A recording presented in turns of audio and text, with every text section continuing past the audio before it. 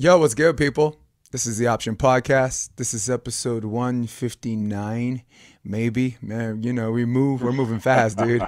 That guy over there looks Yeah. like Shawn Ledig. Let's get that intro in. The episode starts right now.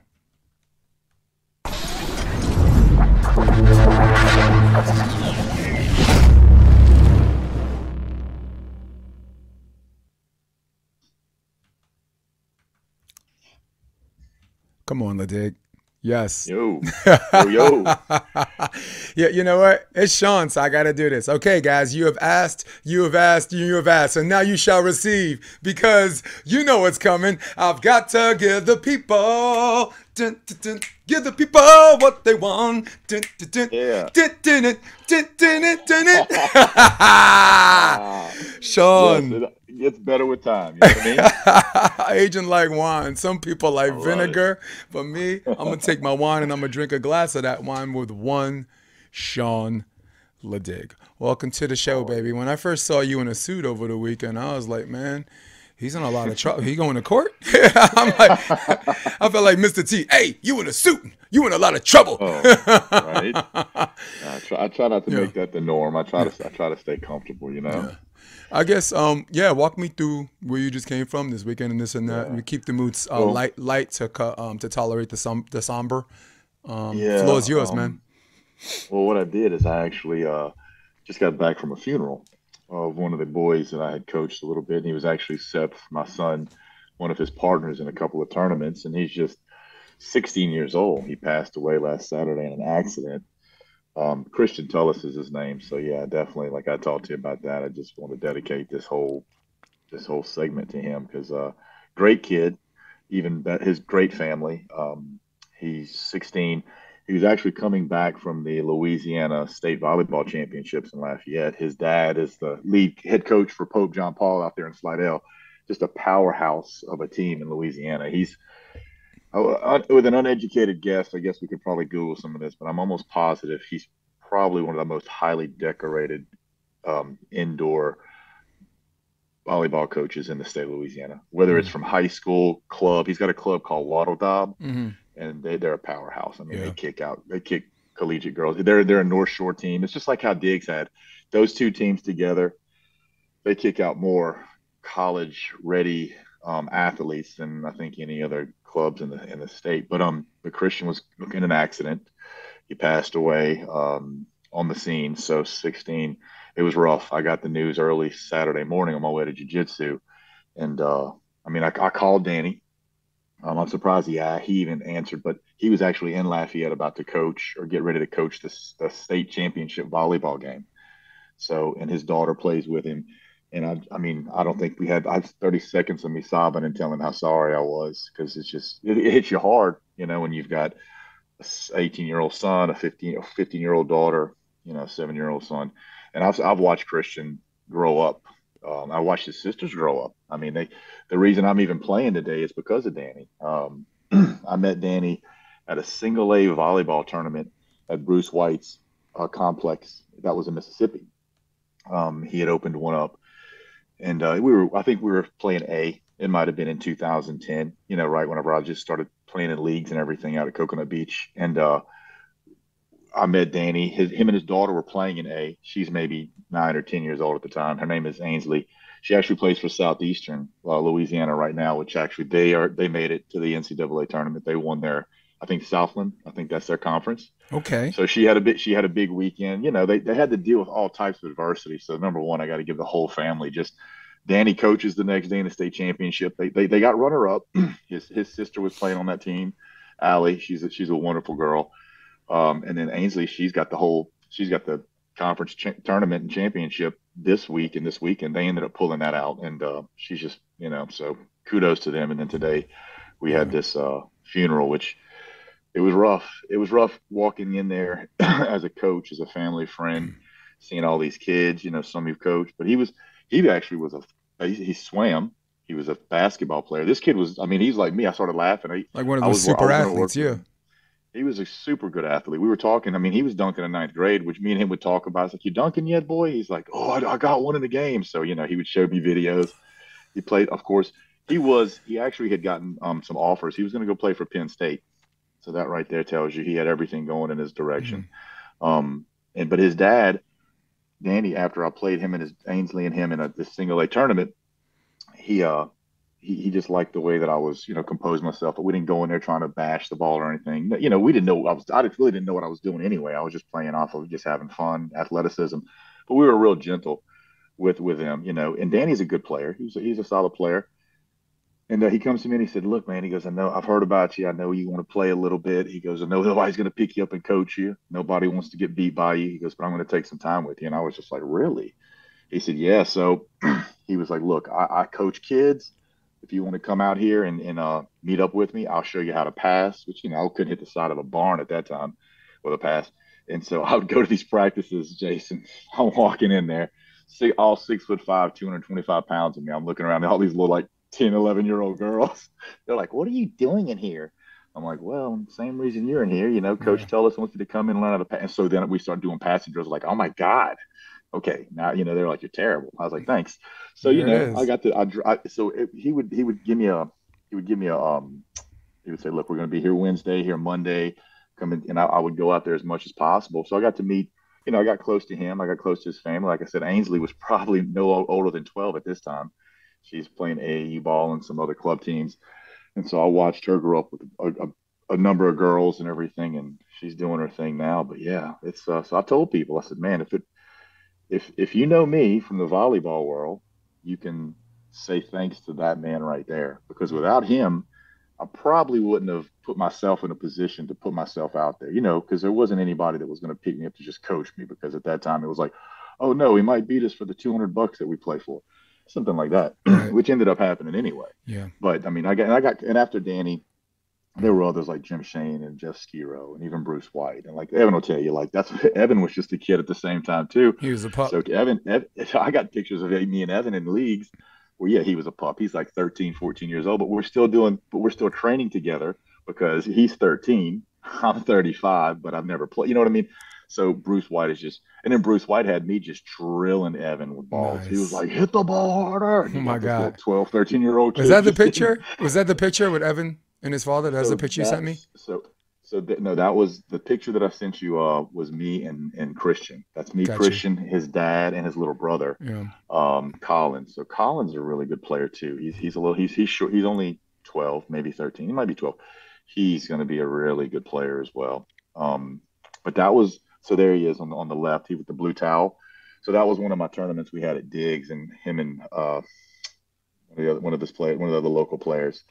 He actually Luke, they won that tournament. I mean, phenomenal. There we go. Yeah. So Danny would always, Danny would get me to play with the boys and stuff. And so this was the first.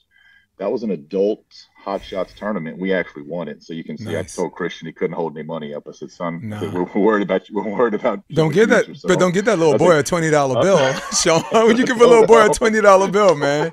You're gonna turn his Colin, teeth yellow. oh look, Colin was like, "Give me that money, give me it," because they won some money, so that was Yeah, one of there. But that was and there cool. he is right there. That's so he's with Jason Harrell. He's the owner of Point Break Volleyball. Right. One of the newer complexes out there on like Poncha training.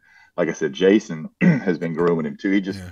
He's about 6'4", 6'5". He's 16, super good athlete. But man, I got to tell you, he actually has got one of the sweetest natural swings. And I mean, we all worked with him. I mean, anytime Danny was like, "Hey, will you come work with the boys?" Well, what am I going to do? Tell him no? I was like, "Well, of course I'm going to come see him." I mean, he's the guy. You're the guy that got me started. But man, and just what is crazy about it is, like I said, he played multiple sports, but he was a good kid. You know, he talked a little trash on the court, and we liked it. And I mean, it was always fun with him, and we beat up on him enough. Actually, the last tournament they had at Diggs, this is a funny story. We actually were down by like 8 or 9 points. How he was playing with him and some of his buddies, and I actually was like, "Man, I'm not letting these kids beat me." I ended up coming back like serving 8 in a row. We got tied up, went up, ended up beating us like 27-25. And you know what? I'm looking across the net, and they're celebrating like they had just won the gold medal, and I was like, "This is awesome. This is It's a this is great pretty match. much what Yeah. it's about." Yeah. I said, "He's gonna remember this his entire life, as the other kids. I mean, the girls too. It was a co-ed match, Hmm. and we had a good team. But I'll tell you what, they played tough. They stayed aggressive. They didn't give in. They didn't falter. They just kept pushing to us. And They played smart. So after that, I was like, man, he's just like Evan. Like Yeah. that picture I sent you of me and Evan a while back. That was he might have been 16 at his same age. So he might have been that same age, but that was the first league that he and I, because he was playing with Susie Ruiz. She was one of the setters for Loyola, and Cameron Kime. He's probably the best player that you've never heard of in Louisiana. He's ridiculous, Right. but he's quiet. He actually worked as a drafter for me for years. He at the engineering firm. He we beat all of the teams at White Sands, like Derek and all the good teams, quality teams, and it was just baffling that I'm doing it with these two 16-year-olds. I mean, Susie's she's a great setter too, but that's when you just look at these kids and you're like, all right, they're just going to keep getting better from here. And now look at him. Yeah. Evan's one of the top players on the AVP. You Mhm. got just like Kristen Nuss and them. They're the same thing. You watch these kids grow I up since they were mean, young, and yeah. Well, now they're both like dominating. well, I wanted to jump into the middle of this as a caveat, and I promise to bring it back. That I have the utmost respect and appreciation for any coach who has the patience to teach adults. Right now, if you live where I live on the West Coast, right? I live in Hermosa Beach, right? And it's very easy to find camps, clinics, and clubs for juniors, different levels to this and this Yeah. and that, and reputations for kids and whatever. And this is a good old boys club, which I'm not going to get into because everywhere you go is going to have cliques, and Yeah. and at some Oh point yeah. you're going to be proud to be part of that clique, right? Yeah. So the crux of the coaching out here and the development is only limited to this dichotomy: professionals, Yeah. right, Yeah. who are out here Yeah. training, trying to do something better other than wait tables at night or bounce, and juniors, Yeah. Yeah. juniors, pros, and no one in between, right? So, Yeah. Yeah. and I'm bringing it back. I promise. Hmm. There's something really cool about someone like, for example, Martin Burek, who's like, I'm Yeah. doing this camp, this getaway thing, and it's just for adults, right? Hmm. Yeah. And the Yeah. reason why I'm bringing it up is because it takes a lot of audacity and patience to coach people that you already know is hesitant on giving up control on some things, Yeah. right? We're Yeah. adults, we're already comfortable in our skin. You more than particularly more than others. You're very comfortable in your skin. I love talking to Yeah. you. And this guy is interested in coaching an adult Yeah. that wants to learn. And there's a general respect thing and a caveat that I wanted to bring back away from the conversation and back because Yeah. it shows what a mensch. This person's just not this. There's so many more things. So that's just Yeah. a small. That's not even a big chapter. I'm not Yeah. even trying to make that as a straw person fallacy, right? This is a Yeah. small part Yeah. of all of the many things that came into play that shaped this person, that Oh yeah. people come to love and respect and now mourn. You know. Yeah. Yeah. So I mean, you're right. I mean, it's like you said, Mark. I mean, look at Mark. So Mark is one of the reasons I even met you. I mean, because in 2016, remember, I went out there. I was like, man, because I mean, I had the guys when I moved to Ohio, or I had the business go to Ohio, and I was up there. Look, Cincinnati, Cleveland, Columbus. I think second to none, if not, I mean, Ohio, and we've talked about this before. That area, Illinois, Ohio, that area, Pennsylvania, they've got some of the indoor.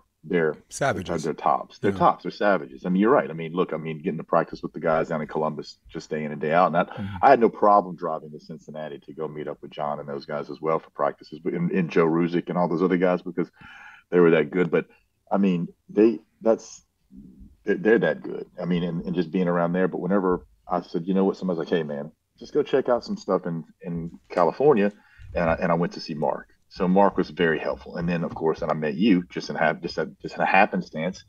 And so that was another, having you as coach as coaching me was strong as well. But then Priscilla, once I Right. worked with Mark long enough, Mark, he'll let you know where if you're in a group setting or how he's coaching you, he'll let you know if there's somebody else that might be able to you can benefit from. And he told Right. me right away. He said, "Look," he said, "you're at a good point right here." He said, "Go see Priscilla." So I got to work with Priscilla, and of course, she's got a phenomenal Yeah. adults thing going on in Florida, South Florida. Yeah. That's That's I mean, pre Prianta Dosa Lima, right? Priscilla. yes, They call correct. her That's pre. right. Sorry, go ahead. That's called a pre. Yeah, that's right. So she's Brazilian, and I mean she's actually a Louisiana native. We like to say that, but she came to ULL and played at Hmm. ULL before she got heavy and hot on the AVP, and she still comes around and everything. But I've sent many of kids and adults her way. Like people have asked me. I've had adults ask me, like, what do you think I should do? And I've sent people to Mark since then. I was like, Mhm. look, if you're really, I said, you can get good coaching here. Like we've talked about it, in previous podcasts and conversations. Joey Keener was the Mhm. first person to step up and say, hey, I can help adults because he'd been playing the game, with him and Derek and these other players for 20 plus years at that point in time. So they knew the game. They may not have known it. Joey's got a strong IQ. They both do, but Joey's got a good strong IQ. But Joey can actually present himself in a very easy learning manner. But yeah, stepping in, you're right. It does take a lot for a grown to coach grown adults. And so, what like I always give praise to Mark. I've always sent people out his way. I mean, people from here have gone to see Mark. They're like, Mhm. "What do you suggest?" Like my suggestion is learn what you can from the people here. Go try him out. Or Yeah. if you don't want to go that far, go see Priscilla down in Mm. South Florida. She I can help you out. I'm gonna share a little secret about Mark that he doesn't care if I share. Mark Yeah, is socially homeless. He's yeah. like he's not part of any particular clique out here. He came out here No. socially homeless and he became a one Yeah, man clique yeah, and he had a big pair of balls between his legs and said, "Anybody want to hop on? Let's yeah, take this ride together. Let's all grow together as human beings, not just volleyball players." yeah. And I mean, I talk to him rarely because the guy is he's the James Brown of volleyball. He's so on the move. Hey, he sees me. He's like, Jason equals a long conversation. I'm gonna just say hi and get the hell out of here. you know, So Such truth. yeah, Yeah, but I know that he knows that. We both know each other long enough to know I know you got somewhere to go. So now if I stop him to talk about something, he knows it's gonna be for a reason, not just oh not yeah. not just Jason small talk, or not like when you coming Uh-huh. back on the podcast or something crazy like that. Because he's always welcome and he's always willing. So I'm gonna give him that. Yeah. And Yes. it's his socially homeless stature is so well hidden because he's still a competitive volleyball player, right? And if Yeah. he were Yeah. to win an AVP championship, the AVP is going to be the first one to jump in front of that parade to say he's one of us, right? So, Uh-huh. yeah, enough. I'm not. Actually, I'm not even going to defend myself today. I'm going to just say what it is. I was just trying to say I'm not trying to disrespect the AVP, but I'm just trying to Yeah. be real. They'll be the first ones to Yeah. jump in front of that parade and say, yeah, we were with them the whole time, right? Oh, of course. Yeah. And I don't Yeah. want to sound like a hater, but like Jay-Z said in his song 8 Miles, and you're going to like this. He says, "You what? Where were you before I blew this up? I ain't see you in the court Yeah. when everybody was suing us. I ain't see you wearing Mm-mm. black when everybody was suiting up. Back in the day, Yeah. getting it in, there was no me, you, and us." That's right. Fair So weather, man. that's I'm the telling you. Brooklyn way. But yeah, I really wanted to appreciate that. But I wanted to jump into something. Oh, somebody think they're gonna call me right now. They got some balls. But I wanted to talk about what makes a good coach for coaching adults. I want to jump on Yeah. the other side of that spectrum because you Yeah. were a Yeah. late bloomer that became this really good volleyball player. Me, I Yeah. started at 18, and 3 years later I was playing overseas. What's wild For now is real people, money. if you hear people talk now, they'll Hmm. think that 18, 20 is a late bloomer then. I Yeah, mean, the yeah, way that the game is gone, but I mean, yep. yeah, to You see coach 13s adults. in there like she's too old. Oh, I know. I mean, She's it's too old. crazy when you I hear ain't. when I'm you when you hear some of these coaches talk about like that. Like I mean, they'll ask you. I've had coaches ask you, like I'm telling them about one of these local girls, hmm and they're like, who's her parents and what is she? Is she a gorilla at the net? Is she can she take a did she can take a hit? I'm like, yeah. I mean, and they're like, how old is she? And I'm like 13. I'm like, whoa. And I'm like, guys, You're that's like, still we're not training that's a Jedi's. Remember, like Star Wars, I when they was like know. Anakin was too old. Yeah. Anakin was too So old. It's like a little kid. But you get I that. think what I wanted to talk about from the other person's perspective. Let's say you have an adult that knows how to play, right? And they Hmm. never really hit the top, and there were some things that kind of got in their way, and they want to hire a coach to coach them. So one of the biggest Yeah. challenges, I think, and I'll leave names out of this. There was a particular player that was being coached by someone who was an AVP champ, right? And she didn't get a lot out of it because he spent more time challenging things that he felt she needs to get rid of and rebuild Yeah. rather than say, hey, this ain't hurting her game. Um, let's move on. Let's move on with this. I'll give you an example. Yeah. If you are a knee down passer, like a ball's coming Hmm. short, and if you're coached to hit your knee first and then platform and Yeah. angle your platform, And if you run into a player, maybe a former indoor player that doesn't use his knees to do that, he just goes down. Your rationale, your in your experience as a professional, will say that takes way too much energy, that stabs your gas tank, right? So that's where Yeah. he's coming from, and everybody Yeah. with similar experience will agree with him. But on the Yeah. other hand, if that's all that person has been knowing to do, Yeah. he's not stabbing his gas tank because it's in his muscle memory. It's Correct. he's not. It's Yes. not stabbing his gas tank because he does it better than you and he can do it Yeah. longer than you because that's all he knows. And this Yeah. person said, let's not waste too much time on this thing that's going to take me a year.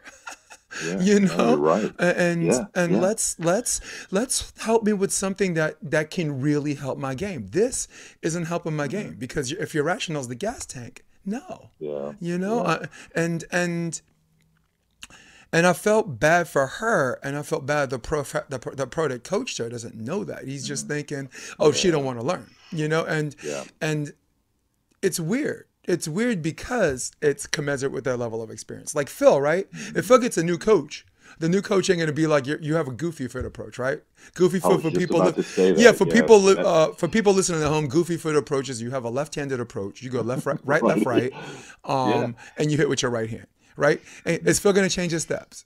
No. No. And is it because he's a pro? Or because he forgot more than that coach ever knows? No, that's not the Yeah. reason either. He's not changing his steps because it's what his Yeah. muscle memory knows. It's not Correct. limiting his range because he found a way to do that, to go straight up Yeah. instead of pivot foot, which will limit his Hmm. range, right? If you Yeah. try to pivot foot a goofy foot approach, it limits your range. But he's just Yeah. taking both feet are going straight up, Correct. and he gets that range back. So Yeah. that's just an example. You're gonna say Phil too, right? Well, Yeah. yeah, I was gonna say, Phil, look, I'm Um, goofy foot. Like I know a yeah. couple of guys that are Look, goofy how foot, and about then like Lion when King? I'm, How about Lion King for Samoilovs yeah, from Latvia? How yeah, about Tina Gradina, who was Dane's best yes, player on the pair one? Dane, I yeah, love you, yeah, and you're one of the best coaches out there, but you ain't jumping in front of that parade. She was a baller. no, She was a no, baller before she even met you.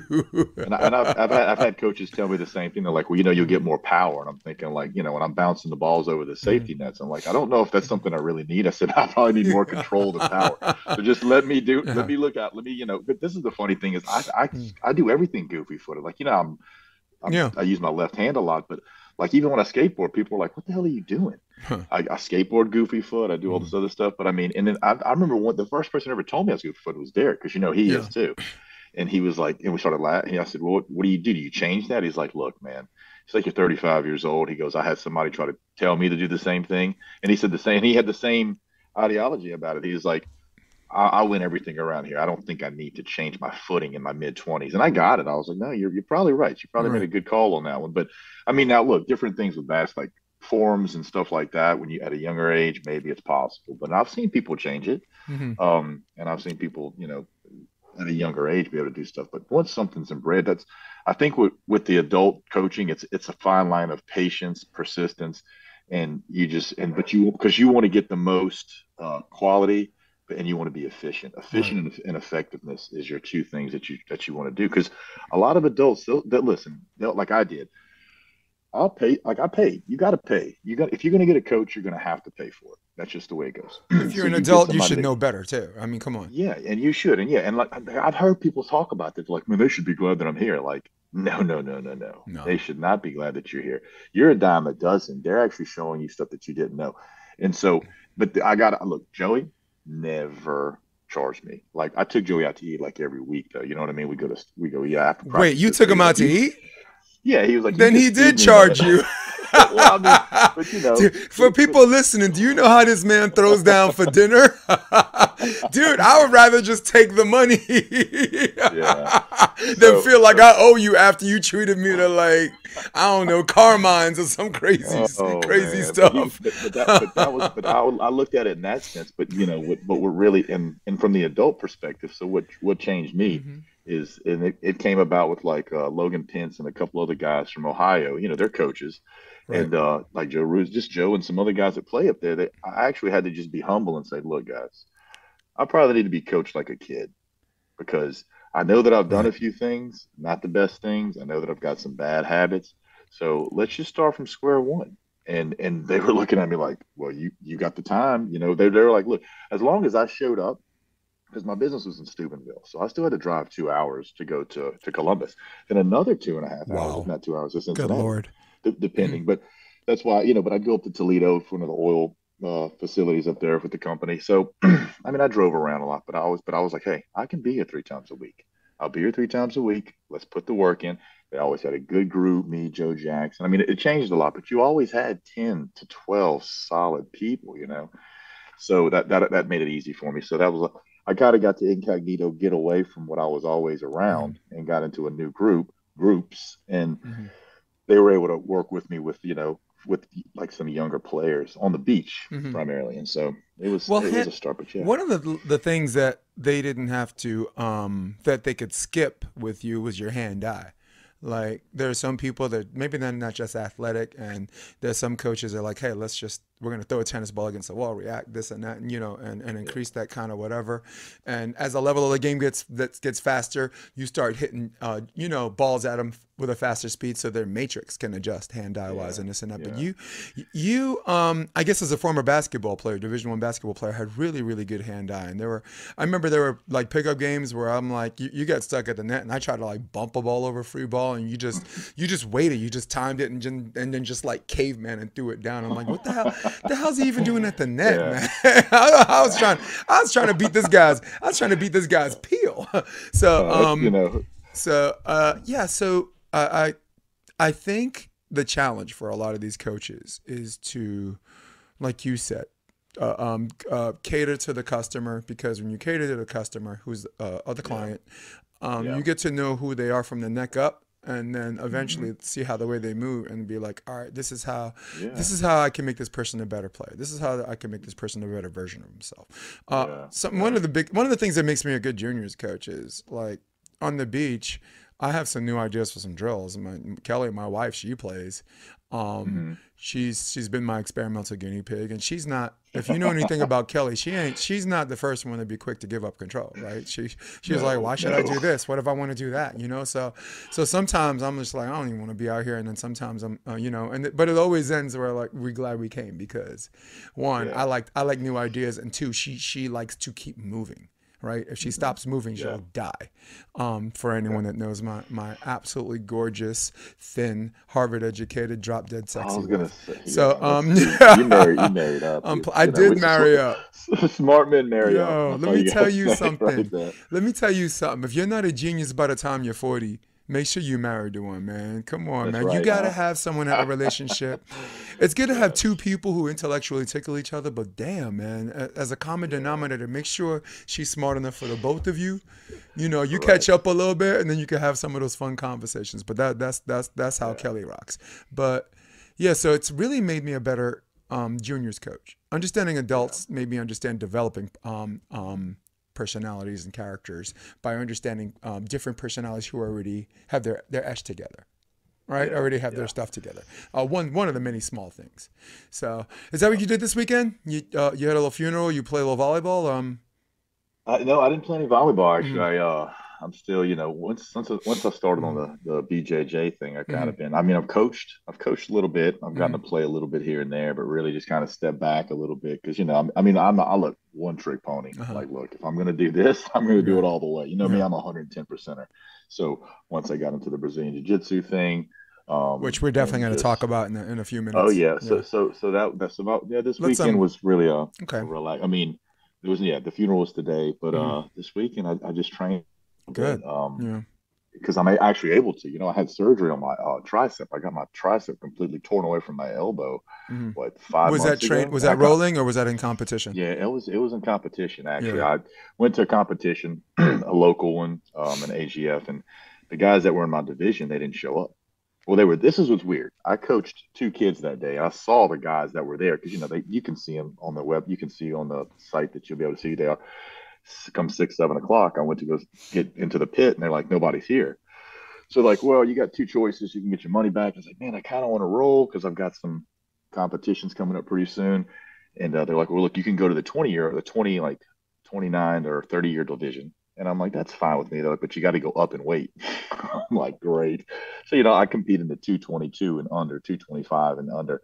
and they put me in this group of like three guys that are all 260, 270, 280 or better. This kid's like 29 years old. But we got in there, man. I grabbed hold of him, got my grips, went to move him. It's like a tree stump. It didn't go very far. Well, he pulls me down, and I put my arm down the post, and it hyperextended so hard, it popped my tendon. And I was like, oh my gosh, I got up. In the video, you can see it. I grabbed my arm, and I'm kind of messing with it. I'm backing up off of him. But then I said, well, show's got to go on. And I ended up winning the match. I got him in my guard. They stood us up. We did some things, and I got a I just an aggressive, violent takedown, which was great. Got my 2 points, mounted him. Took side control, never let off of him. So I ended up winning, but man, I took a beating. And then one of my teammates was actually on the other side of the bracket. He made it to the finals, to the gold medal match. And I had told him before, I said, look, if you win, I'll succeed to you. You're a teammate. I don't really like to compete against teammates. I said, but if you don't, I said, I guess I'll go against that big blockhead over there sitting across the mat. So make sure you win. Yeah. He won by submission. I just told the ref, I was like, hey, look, I'm not sure how bad it is. And I got it checked up for the PT. And they didn't know how. He's like, I think it's messed up, but you want to check. And I competed twice after that. IBJJF. So I won 2 golds. Yeah. You know, but I mean, injury notwithstanding, is there an unwritten rule that like people from the same club are reluctant to compete against each other? Because I know in the UFC, like Daniel Cormier, it's American Kickboxing Academy or whatever. Yeah. And Cain Velasquez, was his teammate, and they're telling Dan, you should go up heavyweight and get that belt. And he's like, there's only one path if I go heavyweight, that's towards the title. And right now the champion is Cain, and I'm not I'm not going to fight my teammate. Yeah. So they actually, so this is, it's kind of prevalent around in different clubs and, different groups and everything. Like I compete for Gracie United, Team Jucal South. Like my professor is Rafael Elwanger. He's Brazilian. He's from Rafael Brazil. is there? Rafael. And like and I mean, look, he started, I mean, his story is amazing. He's from Brazil. He started, his mom put him in at like 4 or 5 years old. She made him. These Brazilian moms, man, you think these Southern home cook moms are crazy trying to get your boys to play sports. She was like, get in there. And he was in it. He actually trained under one of the Gracies. I'm trying to think, Carlos Gracie Jr. Because his professor is Alison Jucal, right? And so Professor Jucal, he actually grew up with the Gracies. He was on the whole place where they all trained together. Yeah, big old nuclear family. Yeah. Yes. He said he never was able to train, and there was a house on the property that only the Gracies could train at. So you got me. I'm just like volleyball. I got to learn this history of it. He's so amazing. These guys have been black belts for 20 plus years. Rolling with them's like trying to fight against a magician. I mean, it's just crazy the things. Professor's 260, shouldn't move the way he is, like a bumblebee. Shouldn't be moving that way. And he's like handstand passing, and he's wrist locking you every 10 seconds. But that's he got into it when he was younger, and I'm glad he did. But he came to the US, oh man, it might have been, I'm trying to think, early 2000s, and he started Gracie United, and so it's taken off, So I'm glad I started doing it, to be honest with you, because volleyball was I was on the outs of that. I knew that I probably needed something to pick up, but since I've started, come full circle, I've been just really concentrating. I mean, I've gone through a year of competition, 14 medals, 11 golds, European championship. I got an international Masters gold, international Masters silver. These are all the 4 majors. Was Rome one of them? Yeah, I went to Rome and won the European championships. I'm slated for France. I'm going to Paris, France, the 21st to the 30th to try to defend that title, go back for the European championships. So it's taken me some pretty fun places. The family gets to come, they enjoy it. I mean, my youngest, he competes. He competes at some of the local tournaments in the in-houses, and it's given him a lot of confidence and a lot of self-esteem, which I see happen to a bunch of the kids that actually get into it. So I actually coach a little bit now, which, why not? It gives me a little more time to spend with him. That's so cool. And so it's been an interesting transition over. I can't even imagine. Tell me about Rome. Talk to me about Rome. Talk to me about like the atmosphere, the environment. I know a guy like you who loves food can appreciate, who's kind of a foodie, Yeah. would Well, I've appreciate never been Rome, would out. appreciate Florence, would appreciate Tuscany. Yeah, Like all of these places got pretty yeah. decent food.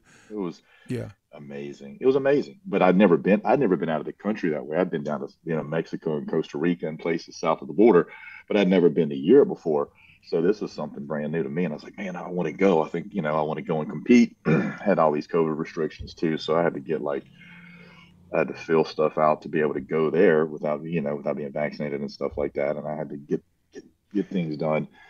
So we got all past all of that stuff. And then, yeah, we're there, and I'm sitting there and I've got to maintain weight because I walk around at 225, but for me to compete, I've got to compete with my gi on 35 minutes before my match at Right. 222 Okay. or 100 kilos. And so, yeah, I kind of don't have to diet crazy, but I still have to just watch with no pastas, Right. breads, rices. So we get there and we've got everything set up. We'd go to the Coliseum and we got a couple of days. Well, all of a sudden they pushed my fight date back. I'm like, man, all I've been watching is everybody eat all this good food. I've been, pecking away and eating a couple of things here and there, bruschettas and all that stuff, but no breads, no pastas. And so then my day comes up. So we got our driver picks us up. We go to the coast and it's in this Coliseum and I see all these big names in there. Because I mean it's the European Championships. It's like no matter what belt you are, no matter what age you are, you're there to compete. And we get there, nerves are kind of kicking a little bit. It's a big scene. I'm trying to loosen myself up. I'm trying to pick out who it is Mhm. that's in my division. I kind of catch a few of them. So got my first match underway. In the semis, I fight the Italian guy. So I'm like, great, very good match, super good competitor. Good thing it was on the ground because apparently afterwards I found out both him and the guy that I competed in the finals, they were professional kickboxers. Oh, yeah. I was So, like, I mean, they're both strong, they're both yeah. athletic, And the and footwork is superior. yeah, Yeah. and the Got footwork. it. So Luca, so I actually had a takedown on Luca, got to his back, so I was able to just maintain him for there. He actually had got my leg in a lock, but I kept, moving it back and forth because he had, I mean, strong legs, of course.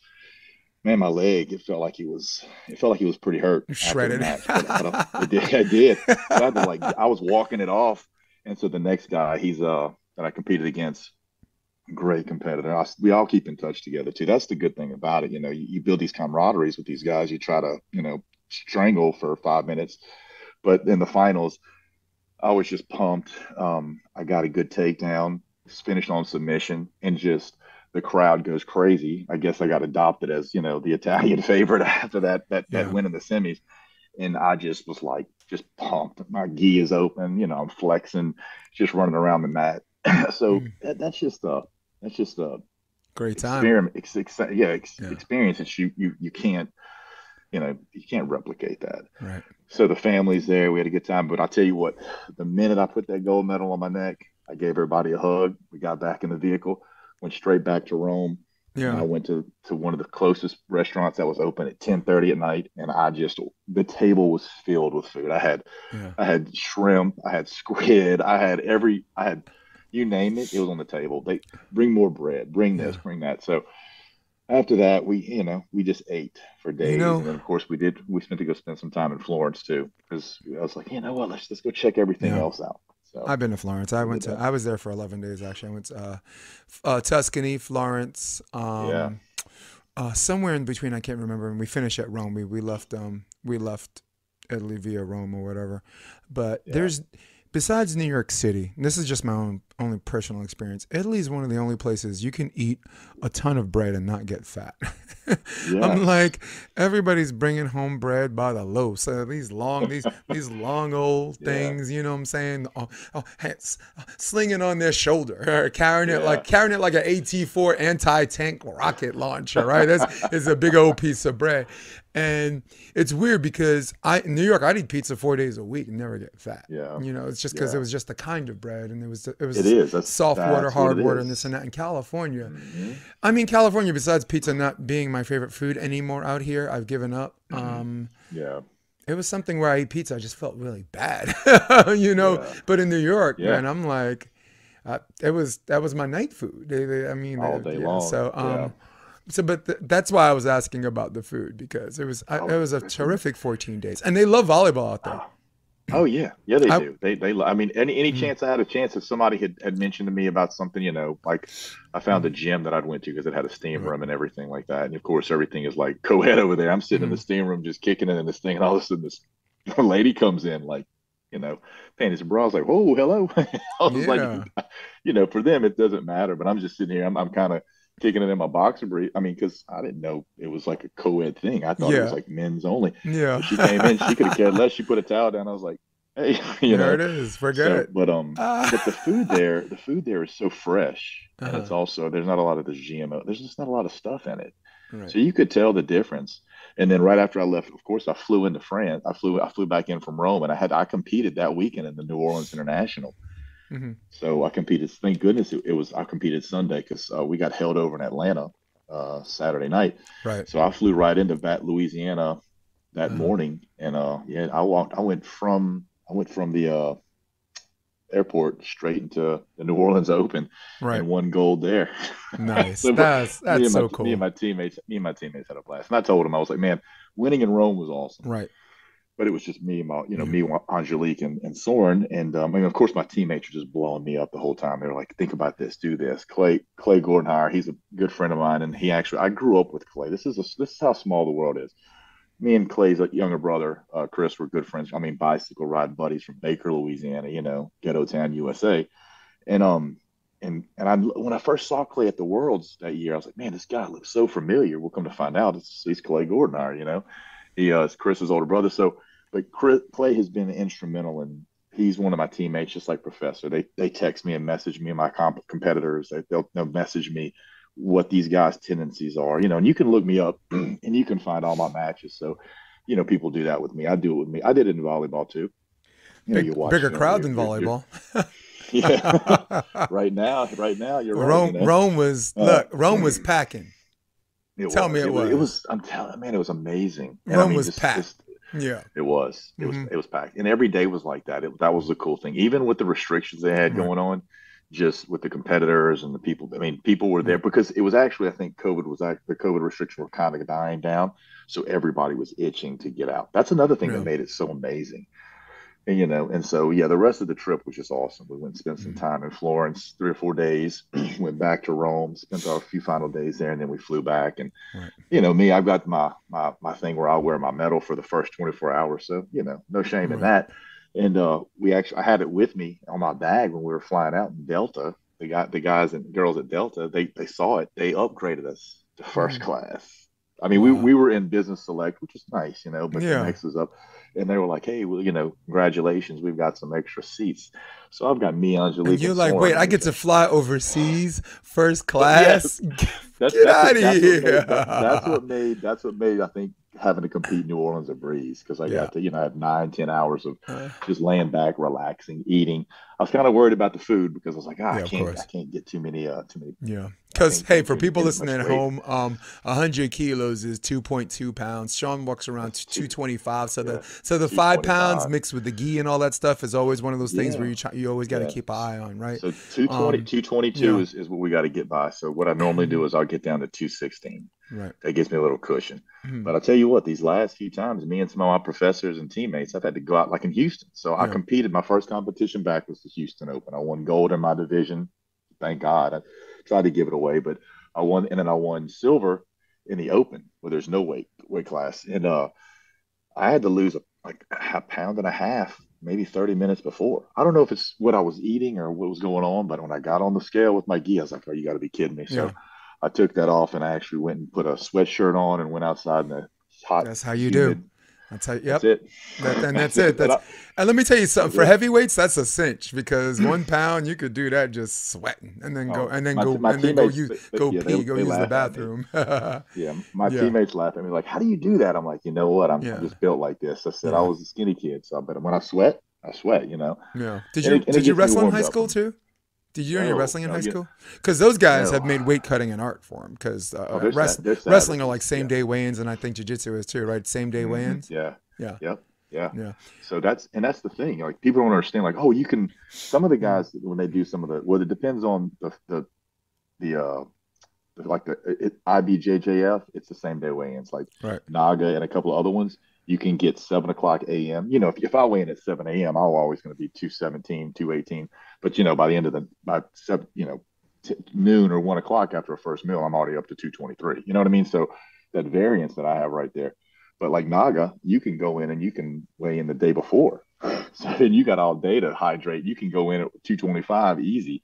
And then, you know, IBJJF 30 minutes before. As soon as your name gets put on the big screen, it usually takes about 30 minutes for them to cycle you through on the mats. So you go in, you weigh in. But look, if you weigh in, so there's usually a scale on the outside in the pit, and then you go to the official. If you weigh in and you're 1 ounce over, you get DQ'd. I've seen it. I've been there watching guys and overweight, they just DQ them, and Yeah. there's nothing you can do about it. Yeah, well, You know, I just think that comes with being responsible, right? Like if you look at it, that's any combat 100%. sport, Yes. as far as percentages is concerned, 50% of your job is showing up and making weight, right? You're basically fighting for free. You're getting paid to make weight. um, Right. Yeah. yeah, so Yeah. that's a big deal, and the UFC's had an epidemic problem because they allow 24 hours of the weigh-ins and this and that, and people are trying to rehydrate. Where I think ONE Yeah. FC is different. ONE FC, they actually monitor your weight the whole that entire week, and if you're not Yeah. and if you're not cutting the right way, you're done. Yeah. You know, so Yeah. Demetrius Johnson said he's felt a lot stronger and a lot healthier, and his competition felt more even-handed. There wasn't, Yeah. some wrestler who had this science of Yeah. just cutting 15 pounds and then coming back like monstrous, like freakishly strong, like Kamaru Usman. It's yes. Yeah. It's Who else wild. can I say? Matt Hughes was one of those guys. Josh Koscheck. Yeah. Yeah. A little quick story about Italy before we jump off of Italy. I was in Tuscany, right? And there was a bakery, so I'm there getting some pastries, whatever, and this and that. And then when I'm leaving at night, like my family likes to stay in, and I'm like, I want to go out at night and see who's out. And they're like, dude, this is Tuscany. The whole world shuts down at 9 o'clock. And it turns Yeah. out she was right. But on my way back home, that same bakery is open. This is a bakery that's open at night. So I stick my Yeah. head in, they're all watching this small TV. And on the small TV is indoor volleyball. And Oh, it was nice. and it wasn't even Italy. It was Bulgaria versus USA. And I'm like, oh my God, volleyball. And they're just like, come sit in. We didn't understand a word. Yeah.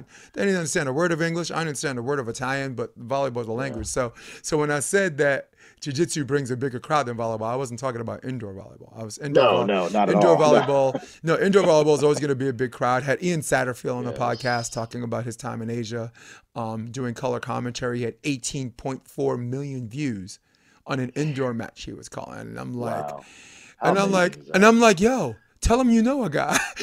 No doubt. 18.4 million. Dude, That's insane. Shawn, I will make that trip out there and live out there for 4 months just so 18 million people know what the hell I'm talking about when I'm Man. talking about It's, volleyball. it's, Yes. it's a small world, but it's Yeah. a big world. I'd say there's a lot of people out there. Yes, So, and but yeah, that's why Ian's a stud, man, on and off the court. I love Ian, man. He's Yeah. such a good guy.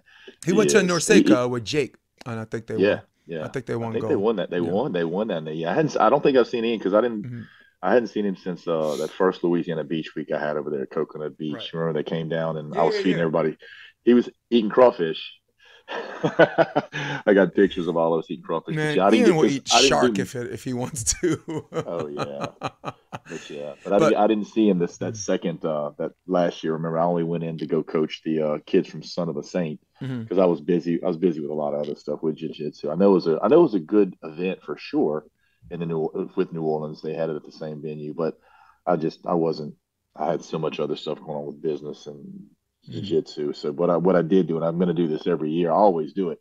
Mhm. Me, AVP First, and Son of a Saint, and other nonprofit organizations, we normally hold a free clinic. And Wendy was there. Wendy Jones. Wendy was there with us, so she Yep. had Be Better there, and Lauren was there. So we got to coach these kids that they've never touched a volleyball, and they had a blast. And we had a good group that actually was with us. I feel like I'm part of the clique. I'm part of the Oh Shawn yeah, Ledig, Wendy Jones, myself. We gotta get an East Coaster guy. We gotta get an East Coaster yeah. to make it look like It's like unified, global. yes, we gotta have our little Yes. Fantastic Four. We're one person short of that. Right. Yeah. So Jake, I liked for Naseka when Ian and Jake won. I thought it was big for Jake because Jake on these local competitions and indoors, always been in the mix, but never really had like a title under his belt, however small, Yeah. however big. So a lot of people like, oh, it's Norsega, it's not a big deal, but I think just sometimes just getting that win and then and moving on with that, I thought that was really good for Jake Arudia. That's who I'm talking about, guys. I call him Jersey Jake. I know. I was about to say he's an East Coaster. I mean, he's one of those East Coasters that came over after Mark. Yeah, he did. You know, with Mark to be, and so but man, I've been watching him. I keep up with a couple of guys. Of course, I keep up with Evan, and I keep up with Miles. Of course, I mean, you got the Prodigy. Yeah, of course. And then there's a couple other guys that because a lot of guys they're starting to retire, and their bodies are. I'm still waiting to see when Johnny Hyden is going to retire. Actually, him and I and a couple of other a complex up in Tennessee. We've got a couple of nice events we're going to be hosting next year. Just to throw that out as a caveat. But he's still going strong, man. 47, 40. I'm 47 now, so he's got to be 48. Yep. So he might even but man. Yeah, I went to John Hyden's his facility. Hyden Beach. I was doing a documentary back then, right? It's still in post production, which is a mother freaker, dude. I bet it is. It's gonna take months, dude. And of course you're one of the people I talked to. Bruce White. It was you and Bruce White. Yeah. Remember that? I did like 18 days or something. Cross country. Yeah. Drove. You told me what you were doing. I was like, what? I think, did you go see Bobby Jones and a couple of other? Bobby Jones, Project Serve, Austin. And you just happened up to make it when I had Louisiana Beach Week Juniors at Mango Wasn't that great? Volleyball Complex. And Kristen Nuss and Chloe showed up too, right? Remember they showed up? Couldn't have been. Yeah, they were. Listen, they show so much love to the community, and because Kristen, I mean, she's they're both LSU products of LSU, but Kristen's just a homegrown Louisiana girl. She's NOLA though. She's at Baton Rouge a little different, but Kristen, I mean, Taryn just fits in right there with everybody. She's Taryn could have told you she's from Louisiana and you would have believed her. I mean, you would believe her. Yeah, her virtue I want to talk about John Hyden in a minute, but I want to talk about the virtue that I see in Texas, and parts of Texas. Sorry. And in pretty much all of Louisiana, there is a virtue where kids say, sir and ma'am, a guy holds a chair for a girl to sit down, holds the door. There's this I don't know if it's safe or appropriate to call it old school. That's just redeeming. It's virtuous. It's this place you kind of want to you want to move there. You're like everybody. The reason why like Joe Rogan moved to Texas is I mean there's tax purposes too. Yeah, whatever. California is murderous, but there's this old school virtue. We say grace and we say ma'am, like the Hank Williams thing. That is American. That's very, very American. Not not America, but like American. And that's what I mean. I went to Louisiana 2 or 3 times, and all 3 times I was in the same boat. But Hyden, like I went from Louisiana to Hyden Beach in Tennessee. And I'm looking for this beach. All right. I'm like, all right, it's kind of like a sand court, half beach, sand court. I get that. And as I'm driving in and I get out of the car, I hear, moo. And I was like, moo. I said, moo. And I just kept walking. I heard it again, moo. And I'm like, dude, there's cows out here. I said, there's cows out on Hyden Beach. There's cows on Hyden Beach. And I saw him running a clinic, or not a clinic, an actual practice with his club. Good, very capable assistant coaching staff.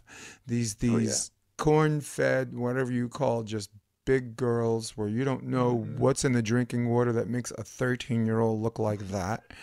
Yeah. And I guess because the girls' growth spurts are first, right? Guys are late bloomer girl. And then it felt like volleyball again. I felt like I was on a farm, but then I go in the court and they're like, hey, what's up? They're friendly. They don't know who I am. Some people do. Yeah. And I'm like, all right, I'm on a volleyball court again. And I had this great conversation about what he wants to do.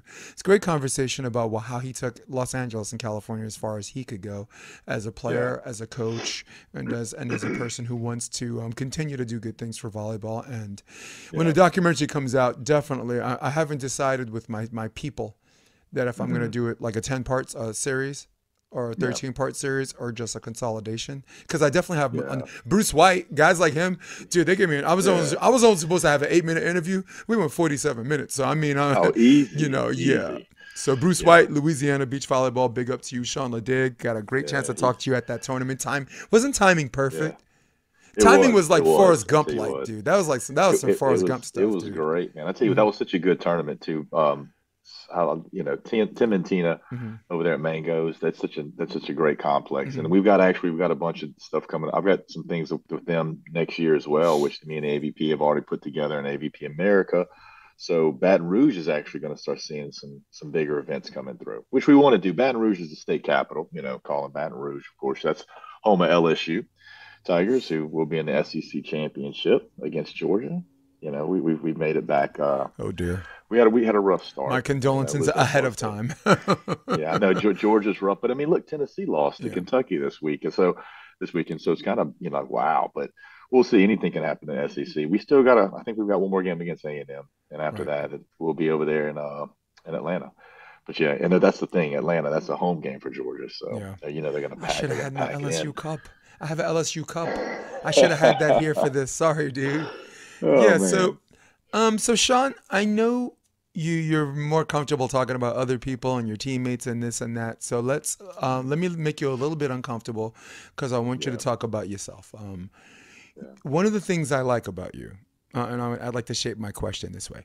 One of the Mhm. things I like about you is, as a kid from Brooklyn, and as a guy who Yeah. served, who's ex-military, I'm a Gulf War vet, as is my Mhm. father before me and his father before him. One of the Yeah. things I've always admired in people is to have someone see what a problem is and like almost seems like it's on the spot. Look at it, Mhm. diagnose, interpret, this is a Yeah. solution. You do this, you do that. Let's go. And then Yeah. this thing gets fixed. So one of the things that I think shaped who you are, the Shawn Ledig, I know, Mhm. is your ability to see problems Yeah. and offer active solutions, which means you will Yeah. never ever belong in California. No, Yeah. I mean Correct. out here, it's out here. If there's an unemployment problem, Oh look, they're man. good at interpreting the problem, right? Yeah, yeah. I'll tell you why your washer's messed up, man. It's just messed up on the inside. And I'm like, so what do I do? You ever see the movie Arachnophobia? Yes. Remember Yes. John Goodman? She's like, so why's my wood rotting? He's like, I'll tell you why. Bad wood. And she's Yeah. like, Right. so what do I do? He's like, take out the bad wood, put in good wood. I'm just like, no, but that's here. If you're unemployed, it's like, damn, the Yeah. job Yeah. situation looks sad. There you go. You gotta You hit that. know Yeah. what? I mean, I can't Oh get a man. job. No, like you know what I'm talking about. Like there are so many Yeah. people that are very, very good at helping you diagnose the problem, particularly in Yeah. tech too. Tell you why your Yeah. computer's messed up. You have this, and I'm like, I don't want to hear about all that. Just tell me what do I do? Do. Dude, So what do we do to fix it? yeah. So do Yeah. you attribute your success in jiu-jitsu and your um actually a pretty meteoric rise from like when you started beach volleyball to Yeah. to doing Yeah. out things. Do you attribute that to your natural ability to and this is an uncomfortable question for you, Yeah. let's do the best we can. Do you attribute that to your ability to quickly see, diagnose, and solve? Um, Natural. I don't know if it's a natural ability. Um, maybe there's a little bit to that, problem solving. But look, you talking to a white man that grew up in a black neighborhood. So look, number one, you ain't pulling the wool over my eyes. Nah. Number two, all my buddies that I grew up with, we can all talk about it. Half of them got Yes. gold teeth all in their mouth. Yeah. But I'll tell you, you had to be quick. You had to do a lot of. Life was a little different for us. You know what I mean? But look, we were considered poor to the people in my neighborhood, which was hilarious. But we made it from all that. Look, I'm all over that was a start, which was good. But I think that was part of how you had to be quick. You know what I mean? And you put yourself in a bunch of situations. I'm not saying everything I did was always good or this or that. So you always had to be quick witted, had to be quick on what you thought. And as far as problem solving, maybe that's where that engineering side of me comes in. But yeah, I mean, it's not a natural thing. I would like to think it is. I mean, I like to think that, I did watch my mother be given little and make the most And out find of it, ways to make do. Yeah. So yes, I mean, but complaining was never a thing to me. Like I wasn't going to complain. I used to hear people that had way more than me complain, and I was like, are you out of your fucking mind?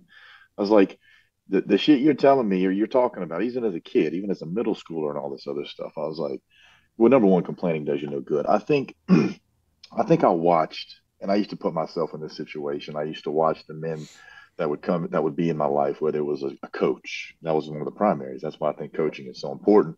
Had some great coaches from middle school all the way to high school and college. I mean, that were very influential. I mean, because look, even when you're in college, you're still very malleable. Your mind is, when we go to college, we think we know everything. I didn't know anything. I was country come to town.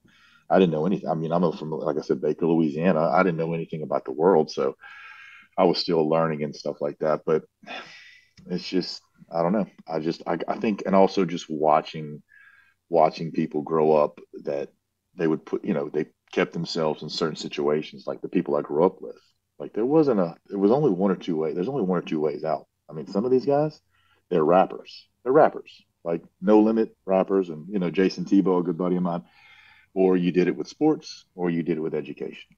Those are your three ways out. If not, I got friends that got shot up. I've got friends that committed suicide. You know what I mean? Or they didn't make it out of there, and some of them are still living in that same kind of that impoverished environment because they didn't want to get out or they didn't care. And some of them probably or they've been taught that. Because Sean, or they've been taught that. It was a You learned. ever hear the philosophy? Mentality. Sorry, you ever hear the philosophy of you will own nothing and be happy? Mm-hmm. Yeah, I'm sorry. Continue. Sorry. Yeah, no. So I mean, but you're right though. They got some people that are just like, it doesn't matter. I never wanted to be like that because I mean, I've always wanted, you want nice things and you want to be things, but like I said, it's for me the problem solving or being able to see certain things and go to the problem solving. I think it actually was taught to me by certain people. Like I had this guy that he was a mentor. He still is a mentor to me to this day. Joe Perone. He owned a marble shop. And I worked for him in high school and out of high school. Great Wow. man. He's like a father to me. I mean, marble work. Let me tell you something about marble work. If you ever did hard work, I've tied post tension. I've done. That's why I got into engineering. Yeah. Is when I was younger, I did stuff like construction, residential construction. I'm tying rebar, laying post tension, doing marble work, carrying marble tubs up 2-story flights of stairs, and you think to yourself like, man, I don't know how long I want to do this. So that's Yeah. that's when you got to realize right there. You're like, man, it's if I either I get an education or I continue to do this for the rest of my life. Yeah. So Was that your first job as a kid? and my first job as a kid was actually roofing, of all Yeah. things. I was 14, 15 years old. Jesus. Mr. Henry, I Oh. was actually at my mom's friend's house, right by the church, and a friend of mine, his name Hendre's dad, Mr. Henry, was like, this guy had the just the deepest bass voice, and I was over there playing, and they were putting up shingles, and he said, "Hey boy, you want to come work with me?" I was like, "Sure," because I was helping him out. I mean, he was like, bring. I'm like, so I'm 14, 15 years old, couldn't weigh but a buck 03, and he's like, I was bringing stuff up the ladder. I couldn't carry a pack of shingles to save my life. Now, a year after working with him, I'm carrying 2 packs of shingles. Might have still only been 135, but I was carrying them up with no hands. Just I did it for while I was during the summer and then on weekends when I could help out. But that was my first job. Yeah. That's pretty cool. Laying down. Yeah. No, but maybe you would drive, to maybe an expensive house or like a piece of property that's like a landmark and be like, I did that. You know what I'm saying? Yeah. My first job, my dad was an iron worker. He was a welder. He was a foreman. He was a foreman for the American. American like locksmiths or whatever. So at that time, American had 4 departments: locksmiths, carpentry, plumbing, and ironwork. And he was the foreperson. Yeah. He was the foreman of American Ironwork. So he did that 4 days a week, and then the other 3 days he had his own company called Mobile Weld. Yeah. So what we would do jobs, someone needs like a fence for the front entrance of their business. Someone needs like security gates for their windows because they're on the first floor. Central, if you look at like Park Avenue, like those little fences surrounding the trees, like the trees. I can drive by that and say that was my work. That's mine and my dad's work. I did those. I actually measured those. I did the blueprints. I cut the steel for that. You know what I'm saying? Nice, I did the painting. He collected the money. So I think there was something virtuous about the work because one, it isn't easy because it's hard, and two, Yeah. if you're lucky enough where you like years later, Yeah. you can look back on that and say that you were part of something that was not necessarily groundbreaking, but something on a small Hmm. scale that helped somebody. That Yeah. teaches you to want to help people, maybe on a bigger scale or maybe on the same scale, right? Yeah. Yeah. When your Hmm. father tells you, this is all that this do not look for anything more than Yeah. what you see right now. This is all there is. You're going to work harder at this and still be here. So you have Yeah. to ask yourself if this is what you want, or if you feel like you want to help people and do things where there's a growth for however Yeah. exponential or small, where Hmm. you can move up somewhere. Because this is he said this, just very much like people landscaping or whatever. This is it. Yeah. This is the job, Hmm. and it's nothing to be Yeah. ashamed Yeah. or ashamed of either. You can be proud and do No. stuff like this. Yeah. So, but I think every kid should learn the value of some equivalent level of work that requires discipline, Oh yeah. hard work, Hard work. and Yes. yeah, I think I wonder if that's what shaped us, right? I grew up in Yeah. a black I neighbor, think so. Flatbush Avenue. I grew up in a black neighborhood too, right? That's You right. know, how Yeah. black am I? My mom's black, That's right? right. That's So right, huh? yeah, Beautiful so black woman too, man. Like, I mean, yeah. so, but yeah, I mean, I think you're right. I think hard work and a lot of kids, they don't see that. Like even my kids today, like, Mm-hmm, I've always wanted to be that. Growing up, I used to be envious mm-hmm, of kids that had a lot or their right, parents gave them stuff. I got right. hand-me-downs and stuff like that. I'm not saying I was the bottom of the barrel because like they had people that, if my grandmother used to say, go through your worries and your cares in a pile, and whenever you walk up to go pick them up and you see everybody else's, you'll be quick to grab yours and run away because somebody out there's always got worse shit than you have. You know what I I mean? agree. That's Yep. just it's crazy. So I always knew that in my head too. I mean, and I wasn't gonna mope about what I didn't have or what I couldn't have, but man, I used to be jealous of all these some of my friends. They had their parents, but then as I got older and I understood like what it took, what I had to go through to get to where I'm at now financially and secure, with the security and the businesses and just, with my marriage and stuff like that. As a father, I understood why they were given these things. I mean, for me, I make my kids earn it though. I still have this thing of, yeah, you want it, that's cool. We can get it, but you've got to do things to get that. You've got to do chores, you've got to work this. You want this? Well, then let's just see how much you want to put up against it and I'll match it. I just think that's just the way to do it because I want them to have some kind of sense of I don't want them to be entitled with anything. Yeah. I don't want that to be the case. So hard work, if you can instill a hard work ethic in kids, then I think that it grows that way. But like between me and you, and you can tell me if I'm wrong with this, but I don't think that you can be this rich, well-off kid and get into a fighting um, any kind of fight. Like you don't see professional boxers. You don't see, the best MMA fighters. They're not a bunch of rich kids that tried to try this out. They're usually people that started from the bottom and had to work their way up. There's just a certain type of grit that comes with you having to do that. So maybe that's where it came from. Because I mean, you know me, I don't, yeah, I'm not, I'm, I'm destined to win. So if I'm losing right now, it's not over. Right. That's it, Yeah. and that's my mindset. I'm not, It's never and I over. try, Yeah. yeah, and I try not. Yeah, you're right. It's never over. And I try not to sound. I try to be humble, and I try to be humble about certain. But and it's Mm, hard. It's hard for me to be humble because I know where I came from, and yeah, I can look back and say, oh, I can empathize with where I've come from. But mm. I mean, I got to have a little confidence. I You got do to have some think confidence. I do agree with you. And I'm not trying to speak safe here, but I'm just trying to be real on a general level. If you already Yeah. have everything that's handed to you, you're not going to be as driven as someone No. who is not. There's the old saying. Remember the Conor McGregor thing, or Yeah. it's Floyd Mayweather. It's hard to get out of bed when you have $100 million in the bank. Oh, right. Yeah. Who want to get out of bed to train, right? Yeah. And mind you, those are people who had to scratch to get with what they want that arrived there. I can't Yeah. imagine someone who doesn't even recognize that. Now, of course, Yeah. I'm going to give credit to some of the outliers. Some kids who are born rich or Hmm. whatever, but then they see Yeah. something and they realize and they try it and they get their butt kicked and then they have this Hmm. mental realization, wait, I got to do more. If I have to put in more, and how bad do I want it? So if you see a rich kid that's playing volleyball, right? That succeeds in volleyball, that meant they had the money to pay for the camps and this and that, and they had the money to pay for the best coaching, but there has to be this level. Maybe they got their butt kicked in a tournament by two girls they never met that they thought they were entitled to beat. Sometimes I'm gonna let you talk in a minute, but something happens, this inciting incident that drives them to say, hey, I got the best coaching that money can buy. I gotta use this. So I'm always gonna devalue them more because they've had more opportunities to run that 100-meter dash that other people have to run 150 meters for, right? So there's always going to be now. Before there was this resentment, but now it's just an acceptance and reality, right? Because that's what poor people listen. Isn't that what we tell poor people? Oh, you're poor because you don't want to lift yourself up by your bootstraps, right?